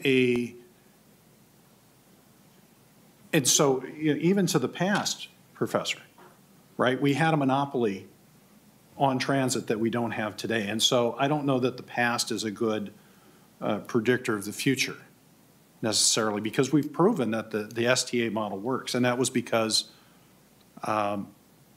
areas in the transit taxing district weren't being serviced, and we created our own services. And we've merged and consolidated over time. So Shakopee Transit, Prior Lake, or we called it Laker Lines, eventually combined to become, Minnesota Valley Transit Authority. So I do think that, and what we've heard from locally elected officials, what we've heard from, our citizenship that relies on transit, is that there's a belief that the operation should be separated from the Metropolitan Council. Now, I'll have a little bit different take from Ms. Paddock on what that should look like, but I think it's certainly a good idea that we should seriously consider. Thank you. Ms. Paddock, Ms. Paddock, did you want to make a couple of brief closing comments, and we'll move on? We're not going to get to everybody. We had a number of everyone's proposals, because we had several late-breaking ones, some kind of mixing up the late-breaking ones and the ones we got in advance, but I just wanted to give folks a heads up even with the extra hour. So if folks could keep their comments brief, that would be helpful. But I wanted to give Ms. Paddock the last word, because this is her proposal. Thank you, Mr. Chair. With respect to proportionality and Hennepin County and Minneapolis, my intent in this would simply be to make the representation proportional to the population. And maybe it should allow for changes in the future. Who knows? So I agree with Senator Pratt. With respect to Professor Orfield's comment, my intent in establishing the Met Council organization would be for them to create broader policy, and that policy would be followed by Metro Transit, because they would get, if you notice in my proposal, they would get their funding from the Met Council. So the Met Council would set up broad parameters about land use and transportation and how all these things fit together. And then Metro Transit would be responsible for interpreting those with more specific planning and construction and operations. Thank you very much, Ms. Paddock. And we'll now turn to Chair Dibble's proposal. Thank you, Mr. Chair and members. So the proposal you'll see in front of you, it says Senator Dibble proposal at the top, is actually a number of ideas that were blatantly stolen and plagiarized from other people's ideas. And so it's a merger and a synthesis of a number of values, priorities, ideas that I've heard all along the way, as well as in conversations over the last week or so, as well as taking a peek at other people's work. As I was trying to pull this together over the last week, particularly over the weekend, and then late into the night last night. So this is a late breaker, so I appreciate your allowing this one to come forward for discussion. I'll try to be quick in the presentation. It's fairly straightforward. I think the values and principles that underlie are probably self-evident, so I won't necessarily go into what I'm trying to accomplish conversation unless people have questions about that and can ask me. So the basic idea is to create two bodies. So that would be similar to what Ms. Paddock just presented, but with some key differences, of course. There would be one body directly elected. So it would be kind of almost an inverse, not quite an inverse, but a little bit of an inverse of what Ms. Paddock was talking about, which would be directly elected. That's what we would call the Civic Council. And then a COG, a secondary body, which you would call the local government council. So to the civic council, it would consist of 19 members, 16 elected to represent districts. I say it's elected, but there are actually 3 who are appointed by the governor. So this kind of gets to the conversation we had earlier about regional perspective as well as connection back to the chief executive of the state. And then, the principle of proportionality for the members who are elected from districts, which would be equal in size according to population, allowing for the creation of minority opportunity districts per federal law. Terms would be staggered. Gubernatorial appointees would not be serving at the pleasure of the governor, but rather would be served to set a term. The chair would be elected from the body by a member of the civic council. The election themselves would be nonpartisan. There would be a public finance system in place akin to what we enjoy as legislators. All tax bonding provisions, discretionary policy decisions, et cetera, originate from this entity. So that's basically another way of saying, the existing responsibilities of the Met Council would stay intact. The salary, I don't know if this is a magic idea or not, but the idea there is to pay these individuals what they would, this would be a full-time job, and it would be commensurate with the level of attention and demand on folks in terms of the scope and scale of responsibility to that of county commissioners in the metro area. So it'd be pegged to what county commissioners are paid in the metropolitan area. There would be, and this I think is an important provision, a dedicated fiscal research and analysis staff, as well as staff that each member has in their office 1 or 2 people. So that would be a very similar model that we have here at the legislature. We have our nonpartisan research and council and fiscal analyses, as well as we have folks within our own offices that support the work of the office. And then the last point is just simply, to make sure that folks are focused in accessing opportunities to learn about issues of regional governance, et cetera. The local government council, this is a COG, comprised of locally elected officials. 2 kinds of districts would be created and apportioned proportionally according to population. There would be those who come from county-oriented district, or they would be county commissioners. The other would be officials from municipalities, whether those be cities or townships.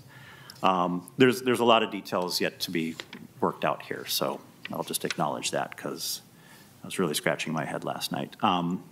You can get into a lot of very intricate detail around the selection process and the like, and that has to be worked out. And so to the extent that folks are excited by this idea, I welcome a really, really robust conversation to pin down some of these particularities as we move into next week.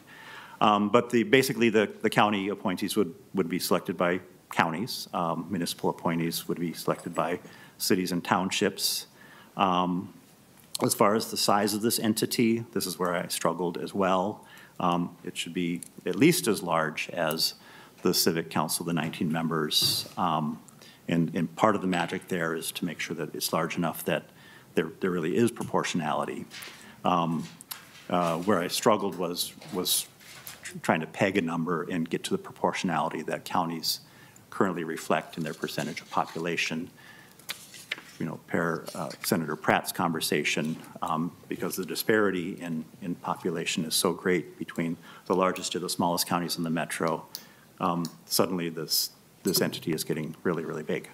But where I stole from Commissioner Bigham, each county must have 1 seat. County district should not cross county lines.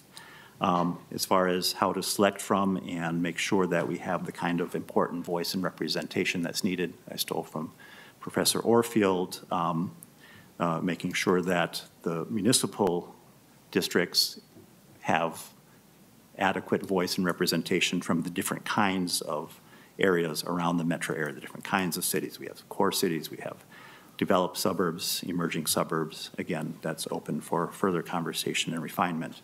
Staggered terms, set to a term of service, so people can't suddenly be recalled if they're dissatisfy whomever appointed them.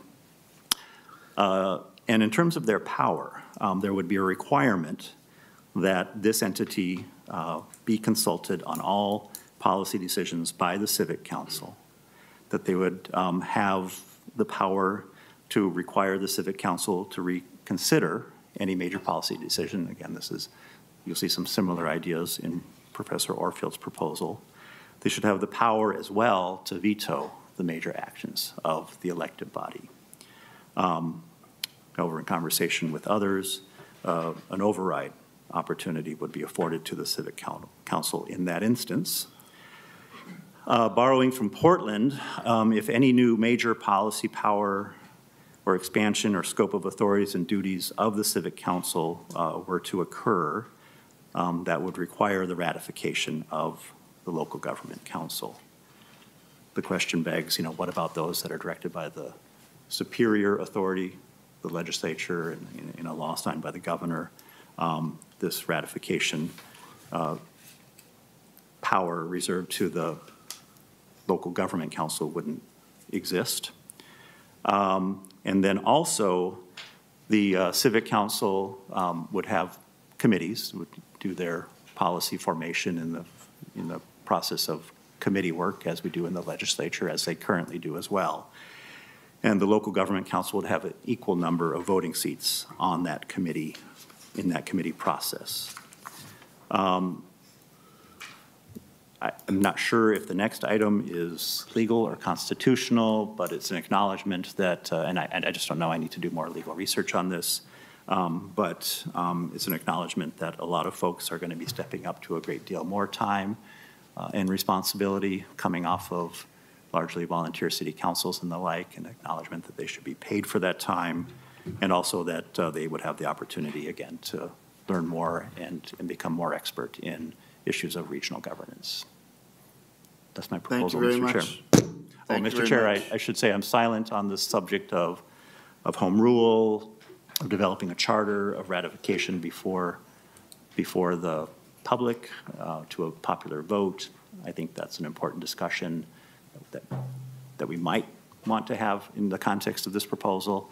And also when this would take effect, I would anticipate, I didn't put it down, but I would anticipate it would take effect after the conclusion of the current governor's term. Okay, thank you. Let's hear from Commissioner Bingham and Representative Weeds. Thank you.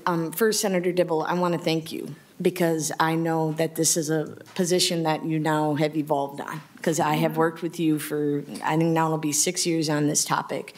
So I just really appreciate how much I believe that you have taken in on this task force on this issue, because this has really shown you really want to get, and I have had no question about it, but I just want to acknowledge that it shows you really want this reform for the betterment of our region and your passion, transit. So you're really doing justice here for your people. So I just want to acknowledge that. I want to thank you. I think there's a lot of good stuff here. I want to take some time to digest it.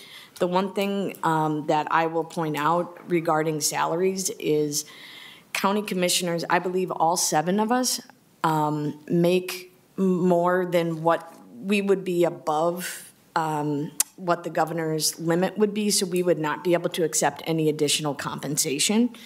I don't know if that weighs with anybody on that, but I think if it's going to be city folks or township folks that would be on it, that definitely needs to be considered and compensated appropriately, because they make significantly less than us, especially those in Hennepin County. And so I believe that that is a discussion that should play into this, if this would be a route to go in. But I just want to say that there's some really good things in here, and I look forward to digesting this and having some time to really think about how this could play out and morph into something. So thank you, Senator Dibble. We'll hear from Representative Weens and then Ms. Paddock, and then we'll move on. Oh, Chair Cleaver, and then we'll move on. Thank you, Mr. Chair, and thank you, Senator Dibble. And on the topic of evolution, thanks for including a supermajority piece in here. I see that's a nod probably to Senator Pratt from last week. But I am concerned. I want to understand this because it's interesting to me and my community. The reason I'm here basically is I don't want to see any community in the metro area go through what my community is still going through based on the actions of the Met Council. So going to your line near the bottom of the page about the veto power or the 2/3 majority or supermajority, and then the following line must ratify a major new power of expansion, scope, authority, and duties by the Regional Civic Council. So if there is a community that does not agree and they have the majority of their city council or the township, does that mean they can opt out of that growth plan, or is that at the regional level? Chair Dibble. Thank you, Mr. Chair. Representative Weens, I would say that if I understand the question, the short answer would be no. I think that what would be available to that community is to work within the structure of the local government council to argue that something needs to be different, something needs to be changed to, if in fact the civic council has made a decision that affects that particular community, and that community strenuously disagrees with that action, they could work, and lobby the local government council to do one of two things. Persuade the first item would be through a simple majority vote, require the regional civic council to go back through the process and reconsider that decision. The second opportunity would be to persuade the local government council to veto that action, by the 2/3 majority. Of course, the regional civic council, if it strenuously disagrees with that veto, could then try to mount a supermajority to override that veto. I would also suggest, though, that because the regional civic council is going to be a broadly elected entity, that community would also have the opportunity to lobby within the regional civic council to an entity of elected officials who are going to be picking up the phone, paying attention, responding to what that your community is saying is problematic. Yeah, Mr. Chair, if I can just a follow-up comment. Thank you for that clarification, Senator Dibble. I think it's an improvement based on what we currently have, and it is a process. And I think it goes to one of these criteria we're talking about, accessibility and responsiveness to communities. And so thank you for your clarification. Thank you. Okay, we have Ms. Paddock and then Commissioner Green. Oh, I'm sorry, Ms. Paddock, Chair Cleaver, Commissioner Green, and then we'll move on from there. Ms. Paddock. Thank you, Mr. Chair. Senator Dibble, I'm wondering if you could talk about this a little bit in terms of what the respective responsibilities are between the two bodies. Are you describing more of a bicameral situation, or are you talking of, like my proposal, for example, one group was the kind of the policy setting group, and the second one was the transportation execution group.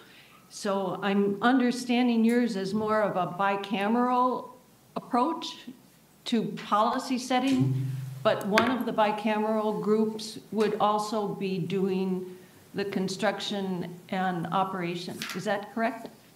Chair Dibble. Thank you. That is thank you, Ms. Paddock. That is a way of thinking about it, yes. So, so the Regional Civic Council would be the Metropolitan Council as we understand it today, by and large. The Local Government Council, however, would be a consultative body. So everything that the Regional Civic Council does has to be involve collaboration with the local government council through a couple of mechanisms. I think through the local government council as a whole, but also members of the local government council would sit in equal measure on all of the committees of the regional civic council and have an equal number of votes on those committees as those decisions, as those policies, as those proposals for appropriation, et cetera, come forward to the regional civic council. And then the local government council would act as a check on the power, if you will, of the regional civic council, almost be a quasi-judicial entity where the local government council could force a reconsideration of a decision of the civic council and conceivably veto a decision of the civic council and force a further consideration, collaboration of the perspective of locally elected officials in that forum, in that format. Does that make sense? Thank you. Thank you very much. We'll hear from Chair Cleavorn, Commissioner Green, and then we're going to move on. Thank you. And Ms. Paddock asked one of my big questions, which one was the MPO? And then the question about, so if the local government council, the COG in this model, could override any taxing authority or plan, or override any land use or transit plan. Well, first, I guess that's a question. They could, by supermajority vote, do that. Is that correct? Mr. Chair, that's correct. Okay. So then the question about the MPO comes into play, and this is just a very broad question.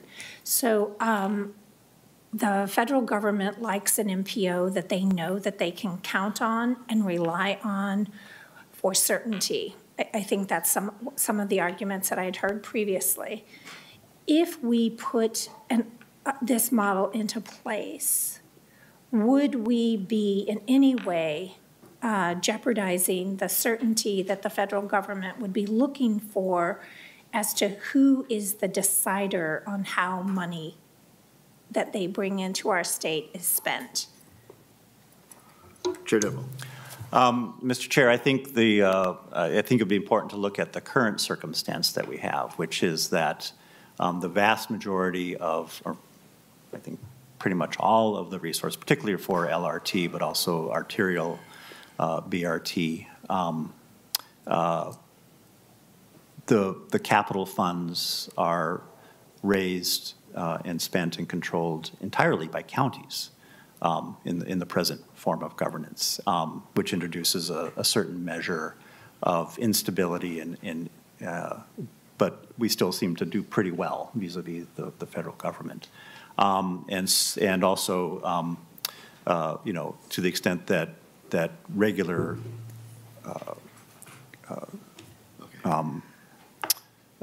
collector, not arterial, I'm talking about freeway, Gold Line BRT and et cetera, where we rely on counties for the capital, but we're relying on the resources mostly of the Met Council itself, and then occasional one-off appropriations of cash or bonding for other forms of BRT, the BRT that has letters H, B, C, D, et cetera. Again, relying on the very unreliable legislature. So we already have a picture that's fairly complex with different sources of money controlled by different kinds of elected officials. So I actually think this gets us closer to a better collaboration, better lines of accountability, better transparency. Added to that, the kind of sunshine that I think we're in desperate need of, where the folks who are having the discussion at tables like this and making the decisions is much more understandable. And just to the point of counties, and something I kind of glossed over a little bit, counties having those dollars from their own sales tax that they then send over to the Met Council for the purpose of paying for the capital of our major transitway systems. They're at the table in a really meaningful and very different way, participating in the fullness of those discussions. The thing I jumped over that I should get to is I do emphasize counties in this particular model. I think it's a little different from what you'll see here from Senator Pratt. The reason for that is that very reason, is because the counties are bringing tens of millions, hundreds of millions of dollars to the table to build out our transitway system, and they have much more kind of daily interaction in the conception, construction, delivery of the core transit services. There is, however, a need to have a strong presence of municipalities because municipalities interact and are highly exposed to the decisions of the Met Council with respect to land use. And so a slight emphasis and bias for counties in the balance of power on the local government council. Thank you. Okay, thank you very much. Mr. Chair, I would just like to state for the record that there are pieces of this plan that I really, really like. And much like Commissioner Bickham said, there's a lot more agreement in some of the pieces here. So I just wanted that to be on the record as well. Thank you. Yeah, thank you. And I will also echo that, you know, the idea of having, you know, sort of combining two of the ideas that we've explored here is helpful. And I think several members have done that. And I think that's really very, very, you know, helpful as we move on, and appreciate that. So I think we have time for Senator Pratt's ideas. We'll have to get to the next, we'll see if we can get one more in. I know we have at least one, possibly two members of the public that have signed up ahead of time to speak at our public time, which is towards the end. So Senator Pratt, I welcome your ideas and thank you for well, thank you, putting Mr. thought and effort into it. Well, thank you, Mr. Chair. And before I start, I want to thank Senator Dibble for, you know, his flexibility on his proposal. You know, I think there are some things to unpack as we move forward. But what I wanted to do, members, was put something out there for discussion, understanding that, you know, we might tweak and modify it along the way. And so what I put forward is pretty close to what we discussed a week ago, with a few minor changes and a few clarifications along the lines of the questions that came up. As I mentioned, you know, those of us in the suburbs, you know, sometimes feel, and in the collar counties, you know, feel a little bit overwhelmed by the urban and the larger counties, and trying to find that balance that represents and really provides a true regional perspective. This was the outline of a bill that received bipartisan support in the past, and like I say, I'm certainly open to further suggestions and recommendations, but it would be 7 county seats, 4-year staggered terms, chosen by from sitting county commissioners. 33 seats proportionally allocated for cities and townships. They also would serve 4-year staggered terms, selected from locally elected officials, and chosen by members within the district. And then for MPO purposes, to address some of the concerns of Chair Cleavorn, the Commissioner of Transportation, a non-motorized transportation rep, chosen by the Commissioner of Transportation, 1 public transit rep chosen by the Commissioner, 1 freight transportation rep chosen by the Commissioner, would be involved in the MPO votes, and they would also be on the council as advisory members.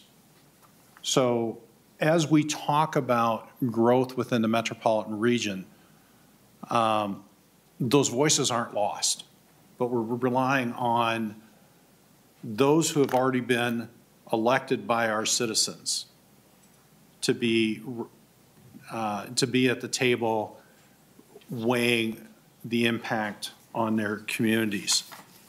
Mr. Chair, I did, and I think most members have, kind of a little checklist that I put together as I was thinking about this. Senator Dibble saw me on the bonding bus yesterday banging on the computer keys rather feverishly, but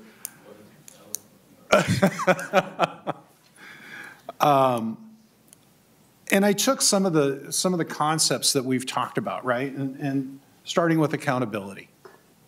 And are we being accountable to not only our citizens, but are we being accountable to our local governments? Just as we discussed today when we talked about the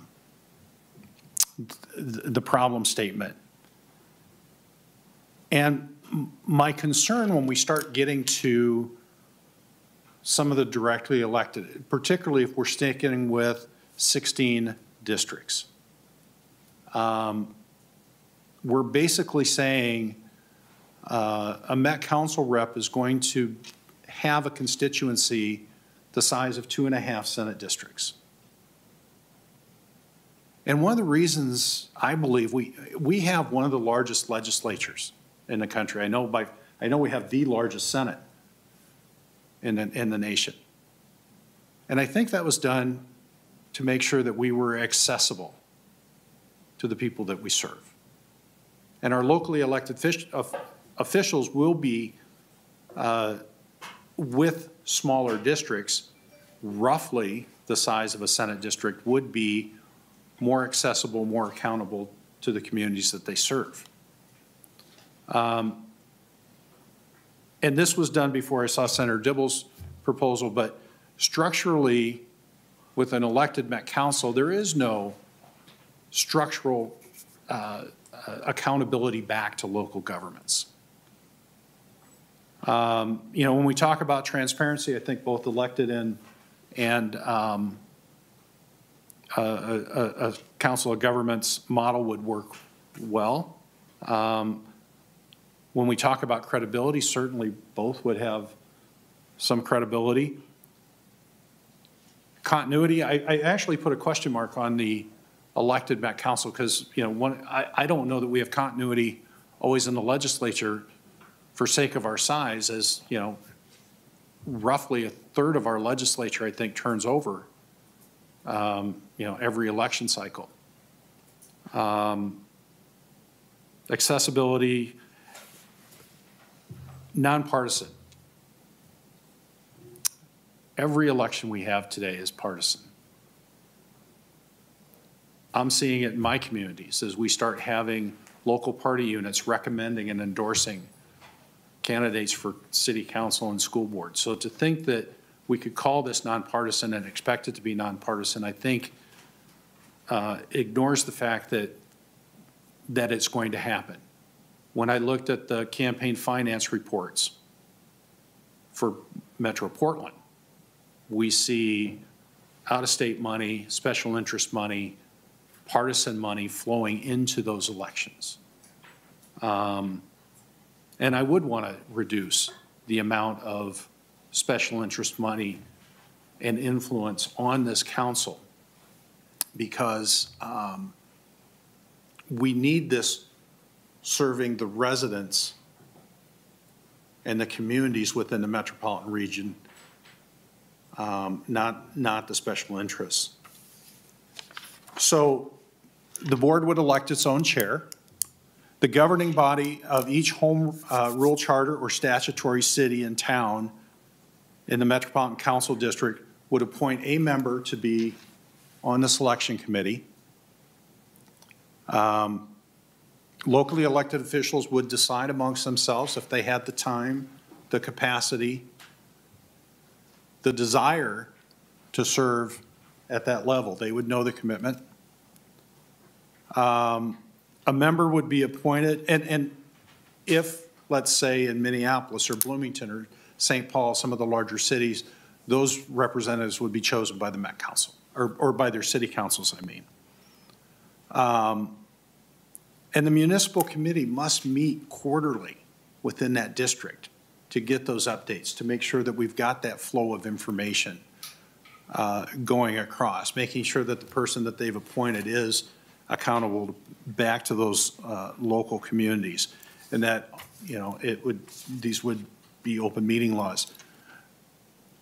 We have 8 regional bodies within the state, and this would be more similar, not exactly, but more similar to what we see in Duluth and Rochester and St. Cloud, Fargo, Moorhead, the others. And it's more consistent with what we've seen across the country. But really, I think it comes down to it's more consistent with some of the issues that we've wanted to address as we've talked around the table, with how we expect metropolitan governance to ensure that it's responsive to the needs of the metropolitan region. And Mr. Chair, I'll stand for questions. Thank you. Thank you so much, Senator Pratt. So let's, I have Commissioner Bingham and Commissioner Green on the list so far. Mr. Chair, thank you, Senator Pratt. Obviously, this is something that I believe fits almost everything of the county principles to a T. It might be a tight fit, but it does fit. The one thing that, in the spirit of everything that we have been talking about here, in my opinion, I think the one element that might be missing here is the governor's authority in all of this. So the one thing that I think I would provide feedback on is when you're talking about the districts, that maybe the local districts submit up to 3 folks, elected, non-elected, and the governor must select from those 3 folks, and then to have the legislature involved go through the confirmation process. So the governor would then select from that list of 3, go to the Senate, so you have the legislature and the governor involved in that. And I think that that is one option that I would throw out there to kind of have the governor and legislature still retain some power to retain support. The one thing you brought up was continuity, and that is something that just as you said it popped into my head. The one thing we can't do is write legislation and prepare for every situation. I think you know, it's case in point that just since this legislature has adjourned May 20-something of last year, you've had 2 resignations in the other body, Mr. Chair. And so, Senator, gosh, I did it again. I called you Mr. Chair, Senator. And so I do think that you can't prepare for all that. And that's no different than a county or a mayor or a city council. We have resignations all the time as well. So you can't prepare for all of that. So I do think the flexibility for that continuity is important. So that's what I would end on. But this is, I think, a very solid proposal. I really like it, and I really would get behind this with some additional feedback and tweaks to ensure that the other elements about making sure that the governor and legislature would also be accountable in this, that they would have some say and accountability in this. Thank you. Commissioner Green. Thank you so much, Madam Chair. I'm sorry, Mr. Chair. And thank you, Senator Pratt. Appreciate the review. I just had a question. I thought it was interesting hearing Senator Dibble talk about, in his local government council, he described why he had weighted it towards counties rather than cities in terms of the power on that council. And I would be interested in hearing you reflect sort of on the same thoughts, and the balance is in reverse, and so I'd like to hear why. Thank you, Commissioner, for that question. I don't know that it was about flipping the power, right? My motivation here, and you know, I think what we heard in Scott County probably more clearly than some of the other listening sessions was there's a belief that our folks don't have a seat at the table. You know,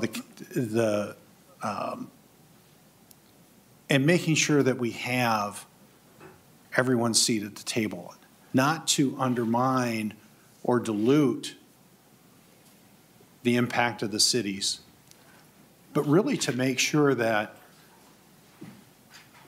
almost in a bicameral way, but maybe not as formal as what Senator Dibble had proposed, was to say, we have counties that have responsibilities. They take on a lot of, they have to implement what the legislature pushes out. Our counties are probably as you well know, right, the most active forms of government that we have. They're truly are one of our most basic governments as we talk about human services, as we talk about housing and all the issues that affect Met Council or affect their residents.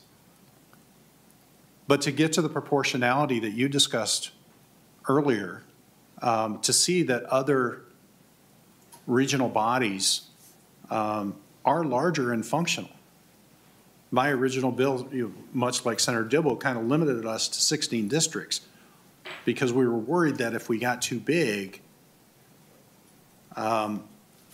it would be hard to maneuver. But what we're finding is just the opposite. Maybe we don't want to go to 58 like Dr. Cog and trying to find that happy medium, right? Not everybody gets a seat at the table, but everybody has a say in who's at the table representing their interests.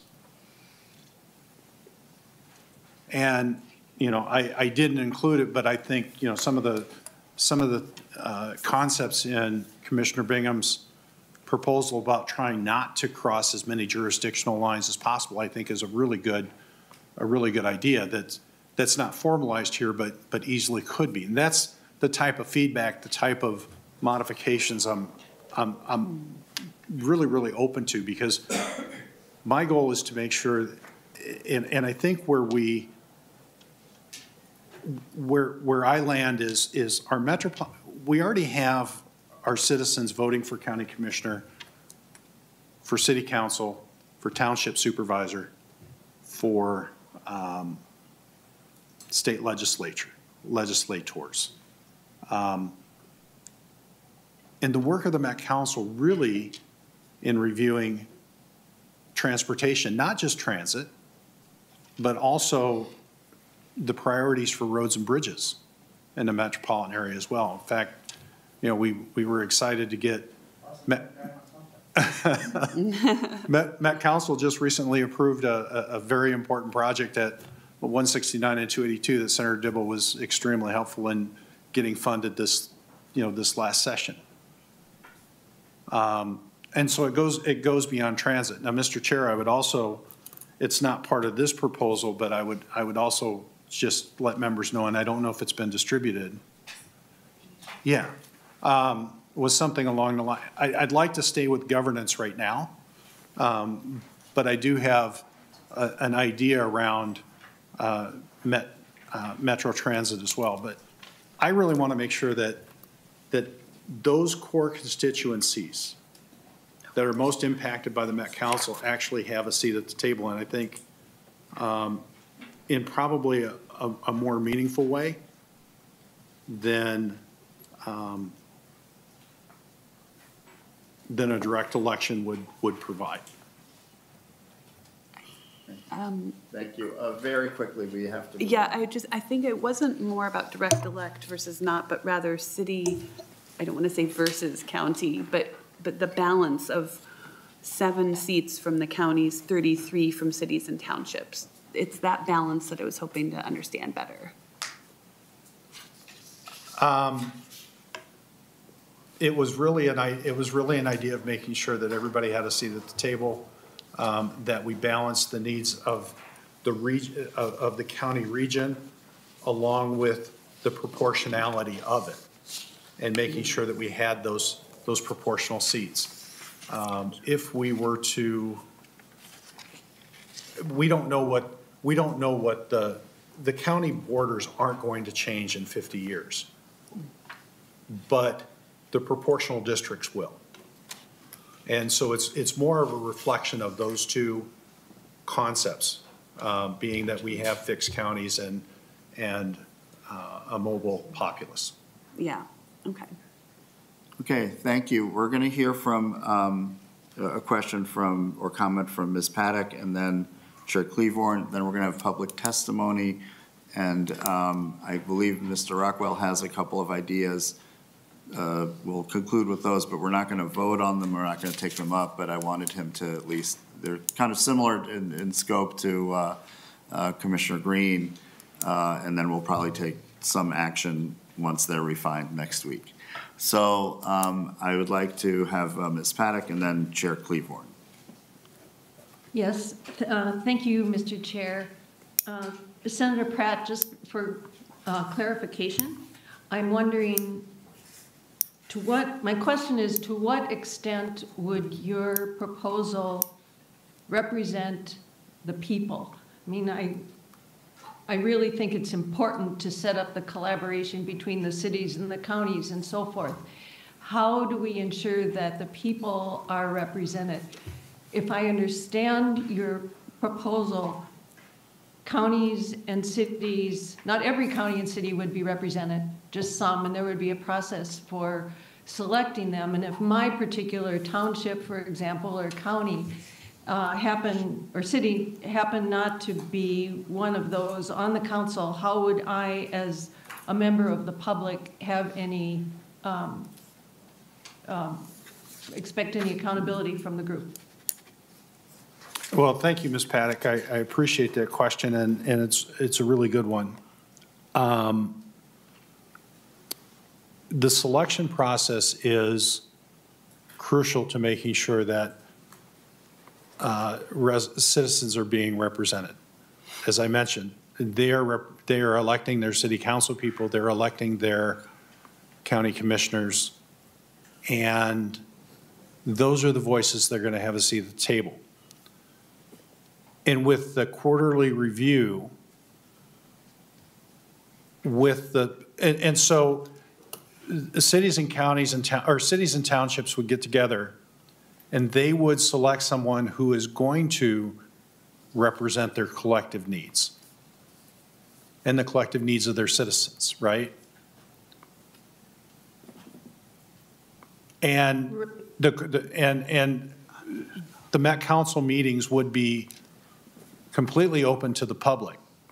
But just like it happens today, so many of my residents will call their city council person or they'll call their county commissioner for an issue that is within the jurisdiction of the Metropolitan Council because they think that's who it is.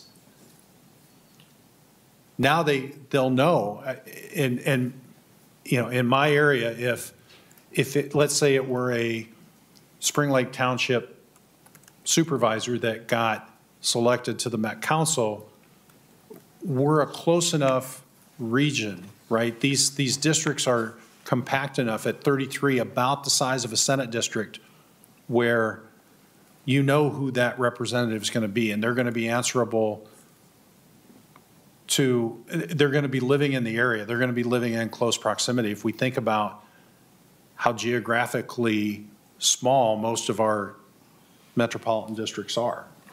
I mean, we're not talking like Greater Minnesota where they represent 12 counties. You know, we're talking, you know, about representatives that are about a third of a county in most cases. So I do believe that there's accountability back to citizens through their city councils that are helping to select their Met Council rep. Okay. Follow-up or, okay. The last comment belongs to Chair Cleavorn, or question. Thank you. It's one question and then a quick follow-up. So the question is, where will this COG get its operational funding?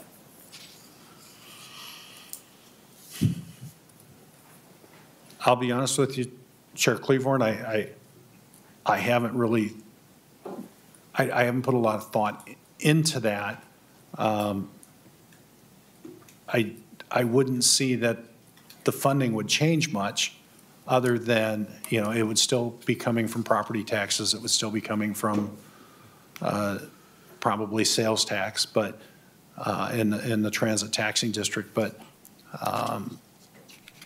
it would be different people managing those funds.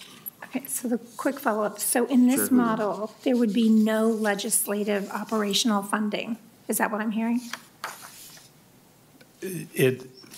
Chair Claiborne, I'm just talking about the governance and not necessarily the process right now. Okay, And so we could continue, we could have legislative funding. I'm trying to and we can talk because I'm not quite sure how we fund the other yeah, I'm just curious. Regional bodies. Well, no, I'm just curious because the legislature, with the exception of Senate confirmation, is kind of left out of this model. So I just want to make sure that I fully understand how that would happen. That's it. Okay. Thanks. All right, we have one last question from short comment from Representative Koznick. Thank you, Mr. Chair, and I know the time is getting short. I just wanted to acknowledge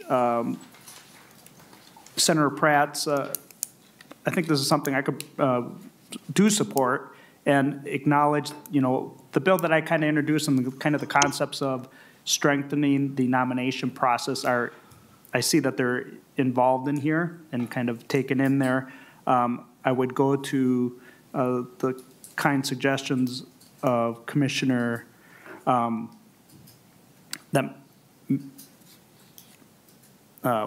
losing my train of thought there. That the local counties and cities would continue to support and nominate amongst themselves. Little deference to the executive branch. I still want the locals to select their own Met Council people, but perhaps he would retain or she would retain appointing the chair, because I'm guessing that's something that would be important to them. But in contrast to the other proposals that we heard, I think it's important that, and maybe it's more of a philosophical thing, but my value is that, if we're going to add different layers of bureaucracy, different layers of government in an effort to try to be more transparent, I think we actually fail. People will know, who do we go to at this council, that council, this board, that board.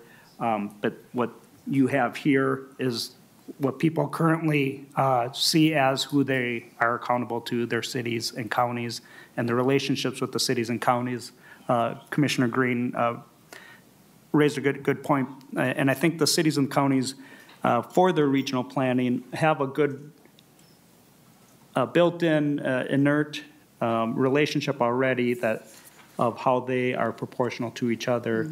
Obviously, there's less county commissioners, but the cities understand that for their regional planning, they work with their regional partners, which is the county commissioners. And the current funding mechanisms that the legislature has for the Met Council and the federal government, I think would probably fit into what you've got set up here. So thank you for this work, and I think it answers a lot of our questions of accountability better than anything we've heard so far. Thank you, Representative Koznick. Okay, members, we have three, from what I can tell at this point, unless I'm leaving someone out, 3 members of the public. 2 are here in person. 1, we have a letter that it's been requested to be read by Representative Koznick. And so I will first call on Katie Jones. I see Katie here. And then after that, Michael Wojcik. And is there anyone else in the audience? Oh, Mr. Wagenius. Okay. So fasten your seatbelts, members. We're not quite done. We're going to hear 3 members of the public, or 4, 3 in person, 1 via letter. Welcome to the committee. Ms. Jones, please state your name for the record and proceed with your testimony. Yes. Hi, members of the task force. My name is Katie Jones. Thank you for having me here today. I'll start by saying a little bit about my background. My background's in engineering, and I'm an active member of my community in Minneapolis, particularly on transportation and land use. I'm not representing any organization today, though. I have 3 main points I'd like to cover: representation, second, accountability, and third, authority. First, representation. There's an inherent inability of Met Council to adequately represent the issues of the Metro because the structure in which the governor, someone with statewide interests, appoints members of the council. I'll also note the importance of proportional representation for any governance structure. Second, accountability. Met Council's purview is pretty narrow compared to many other government structures or government levels of government. Particularly, they focus on wastewater, parks, planning, and transportation. However, there's no way for the public to hold those members accountable to that particular knowledge or expertise. But I want to compare that to other offices that we have, including, the state auditor. Oftentimes, candidates for that office have a lot of financial background. And so I want us to think, I would like for you all to think critically about that in particular as you think about the structure going forward for Met Council. And third, authority. First, I want to make sure to note how critical it is that land use and transportation be governed at the same level in one body and that it's not siloed. Those two are inextricably linked, and the results are poor if those are siloed in two separate bodies. Two other points regarding authority. The Met Council is seemingly responsible for regional transportation, but in practice, especially when it comes to public transportation planning, the results have been piecemeal and disjointed. Every LRT project has been planned by a county. The Orange Line BRT was a result of city advocacy.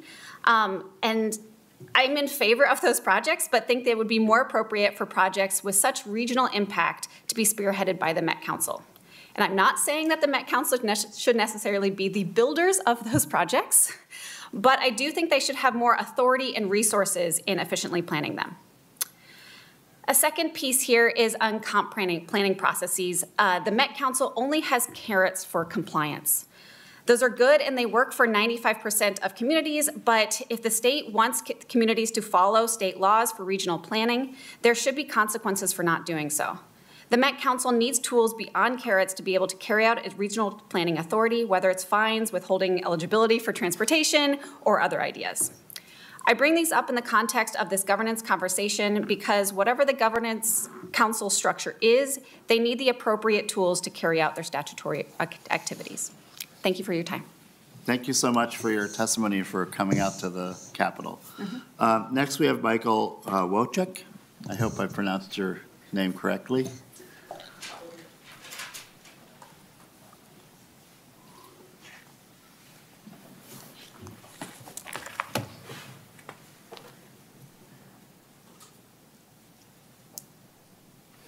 Hi there, my name is Michael Wojcik. I understand that not everyone has the Iron Range background, so the pronunciation can sometimes be difficult. I am currently the executive director of the Bicycle Alliance of Minnesota, but I also have experience with a COG in Greater Minnesota. I actually served on the Rochester-Olmsted Council of Governments for about 10 years. I served on the City Council in the City of Rochester for 12 years, and I want to come here with a cautionary tale because there were a lot of things that I experienced being on that COG and actual data and the outcomes that show that COGs can perform very poorly, and any attempt to go down that road should be met with some amount of skepticism and appropriate precautions in place. I've learned a lot today sitting here listening to you folks talk. It makes me yearn for those city council days. Not really, but I did learn from you though. But I wanted to focus on a few things, and that I think there's an idea that when you put everyone in the room that everyone suddenly agrees, and that's the way it's going to be. And I actually look at the Met Council, despite some fairly obvious flaws, with somewhat admiration. And I compare the outcomes of the Twin Cities metropolitan area to other metros around the country. And there are a lot of things that are being done better here than in other places. But I think you're right to look at a refresh and try and see what's going to work better going forward. The Southwest Light Rail line, I think everyone in Minnesota has a great deal of frustration with that, and I think that's why, a big part of why we are all here. But COGs don't necessarily perform in a better way, and what I would say is the first issue with COGs is that the makeup rarely represents the actual population, and some of the models that we see and what we struggle with in the city of Rochester is, When you start giving votes to individual levels of government, despite the size, you can have 2 townships representing 25 people that outvote 1 city representing 125,000.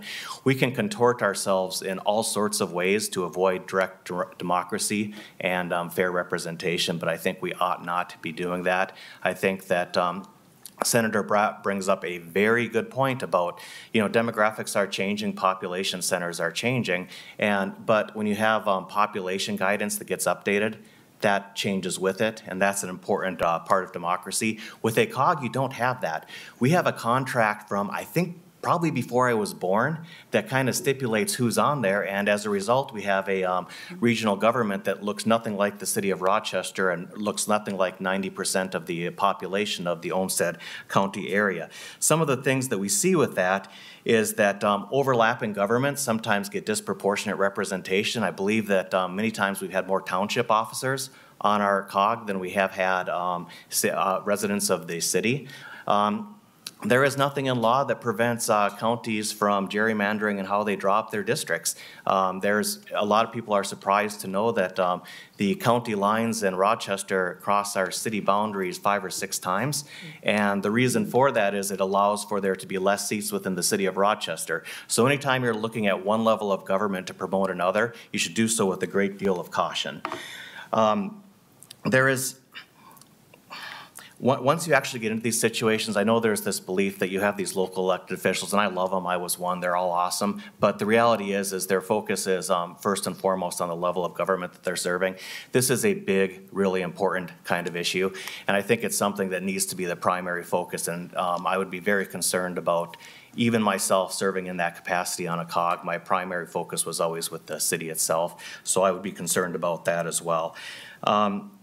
And then I think there's also a hierarchy depending on how you set up a COG, and I think every COG, if there's 8 COGs in Minnesota, there's probably 10 different models for doing it, and the issue is going to be that any way you set it up, there's going to be some primary government influence dealing with the staffing, and that's always going to bend towards that desired outcome. So I don't think COGs are a bulletproof solution. Having been on one myself, I see a lot of concerns with them. I would encourage folks to look seriously at some of the potential negative outcomes.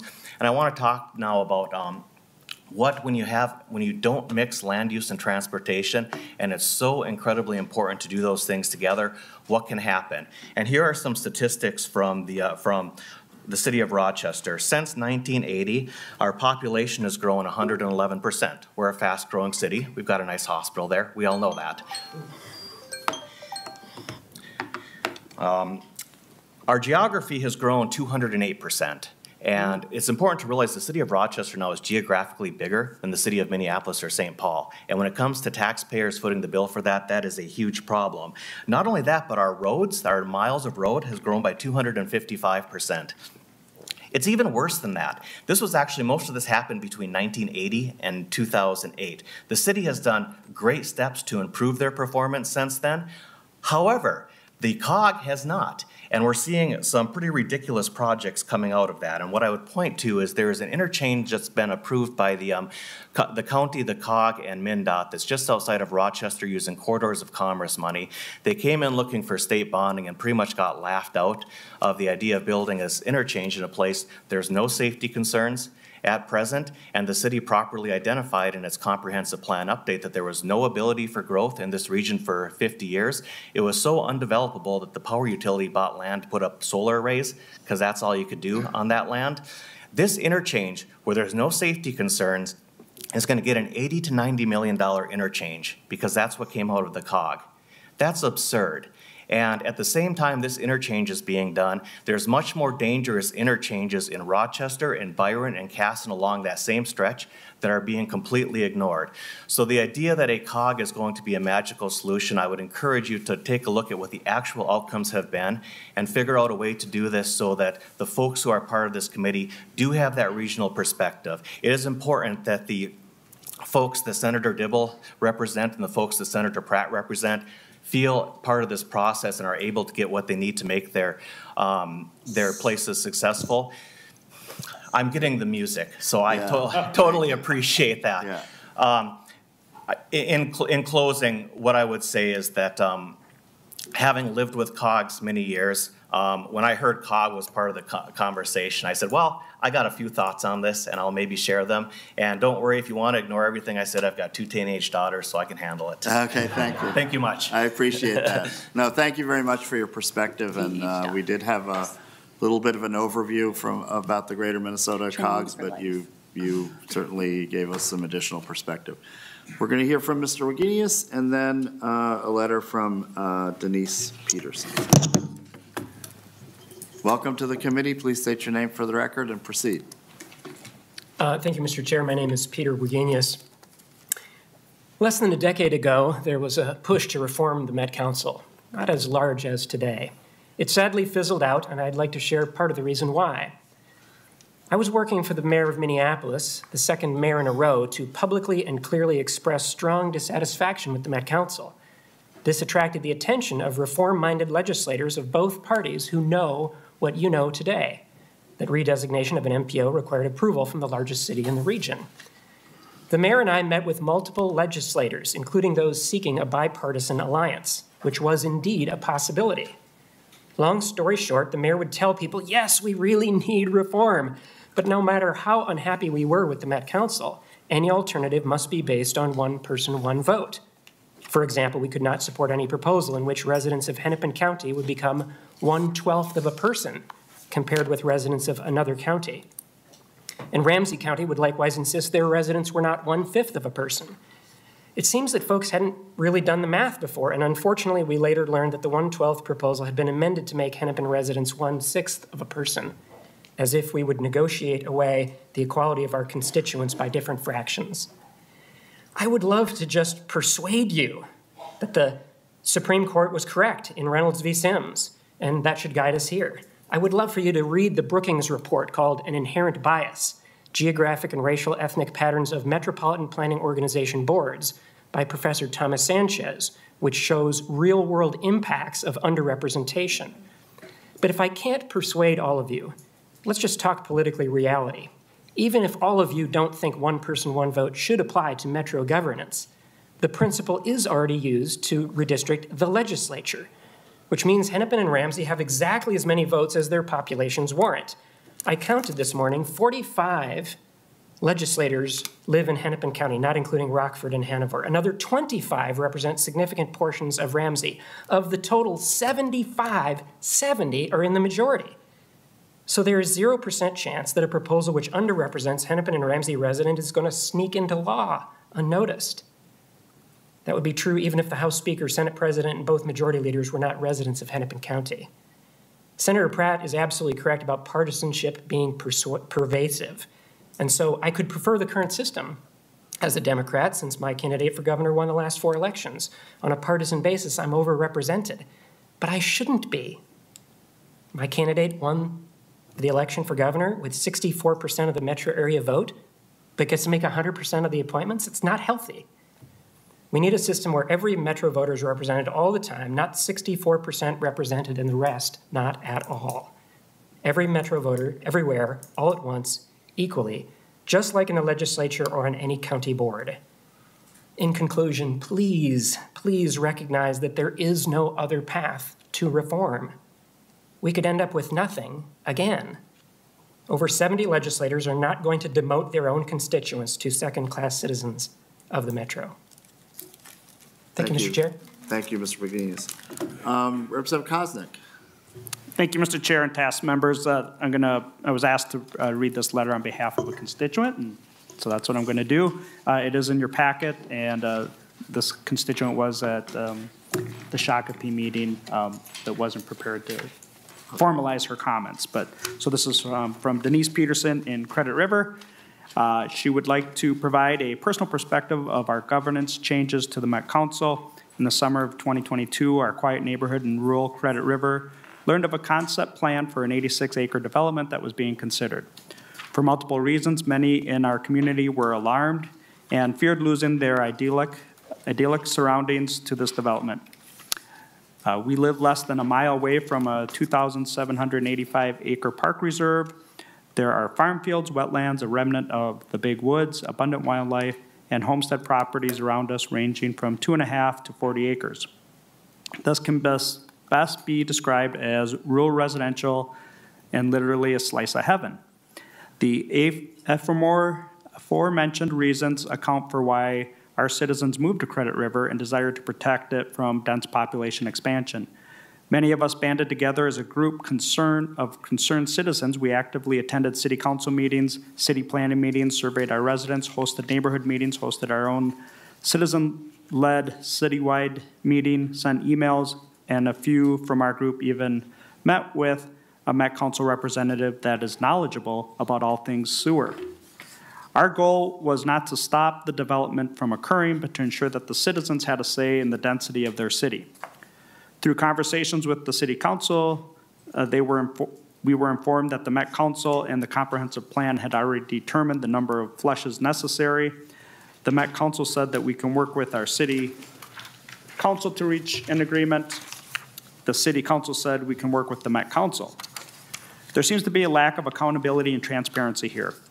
When active and engaged citizens are stepping up and standing up only to learn that all avenues to an alternative plan seem to be thwarted, then I say, Houston, we have a problem. Our forefathers designed our government to operate from the bottom up, not the top down, government of, by, and for the people.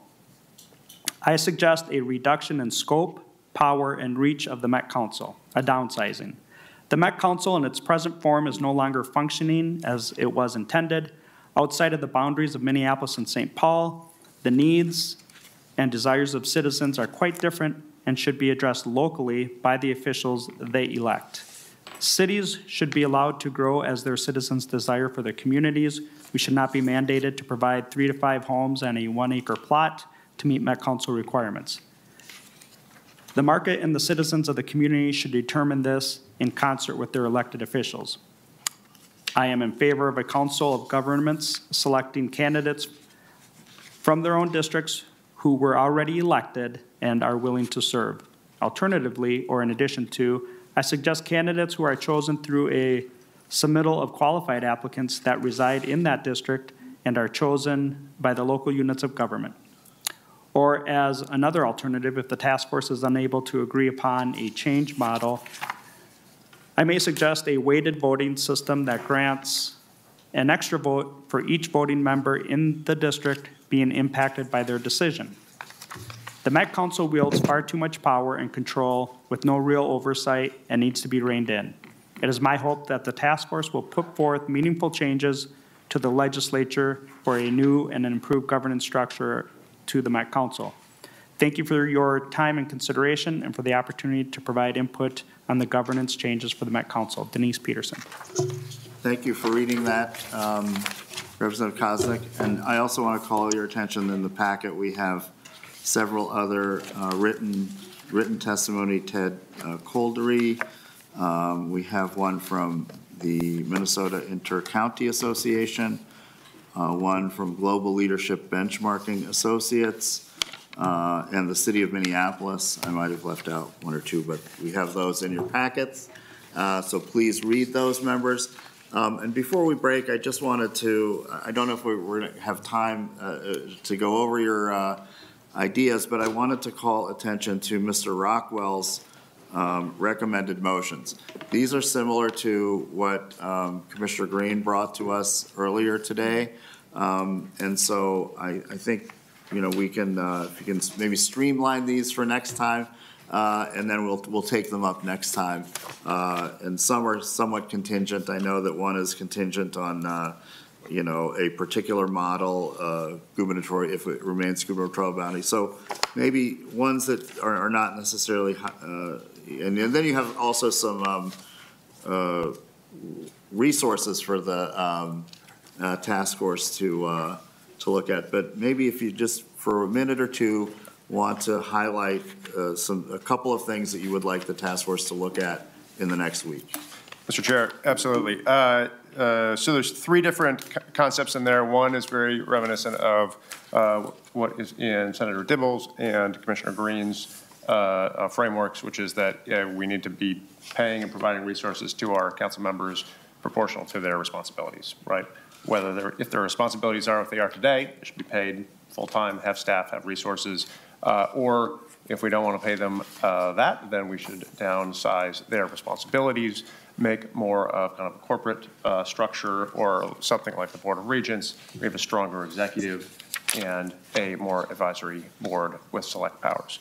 The second is a reflection on this concept of accountability and the idea that there are bodies that are appointed by governors in the United States where there is more accountability, and it's a result of a number of factors, but one of the factors is just public awareness that they are accountable to the government.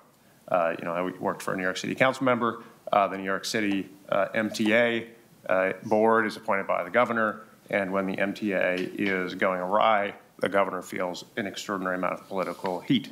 Now, part of that is the size of the Metropolitan Transit Authority in New York City, and part of that is just a public awareness that the board is, in fact, the governor's creature.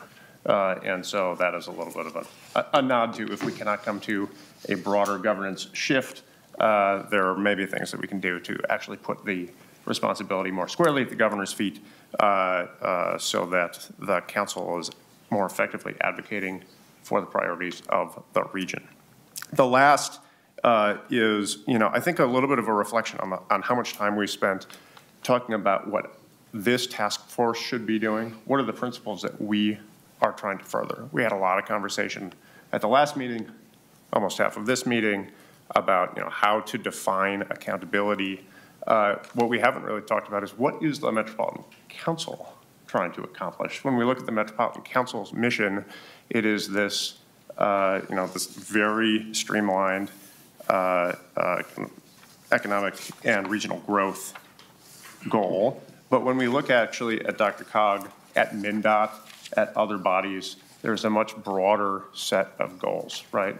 Vibrant communities, protecting the natural environment, economic competitiveness, climate security, and so on and so forth. And so if we want to have the Metropolitan Council have vision, I think we need to actually articulate what we want that vision to accomplish.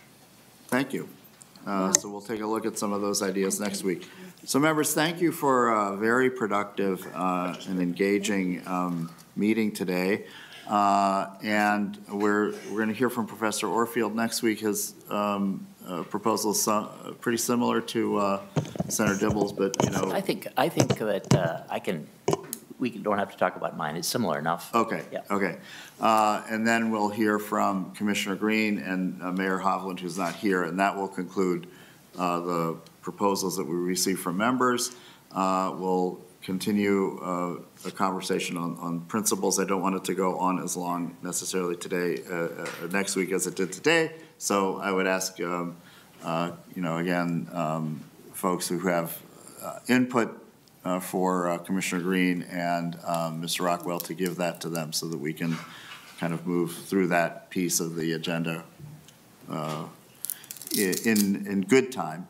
And then we'll start to take up some some motions around governance and drill deeper into what we heard today. But I'd ask some of the authors of your ideas to, again, maybe put them in resolution form, streamline them so that we can then vote, amend as necessary. And of course, that might need to go into the following week. And we're going to have a different date. I think we've thrown out January 30th. That's not going to work. But we may, so keep attend. If you get a Taylor Kohler email about date for next meeting, please open that so that you'll know exactly when we're meeting and the time. Senator Dibble. And maybe you said this, and my mind was wondering, 9 o'clock next week? Yes, 9 o'clock next week. And again, we'll have a similar conversation as we had today, but with really voting on some proposals, and those who have put forward ideas, again, if you could put those in succinct resolution type format. Again, these are recommendations, they're not bills. I think someone said that today. I think it was Senator Pratt. I really appreciated that. Again, that's to be incorporated into the final report. So with that, members, thank you again for coming an hour early, staying a few minutes later, and for all of your contributions today. We are adjourned.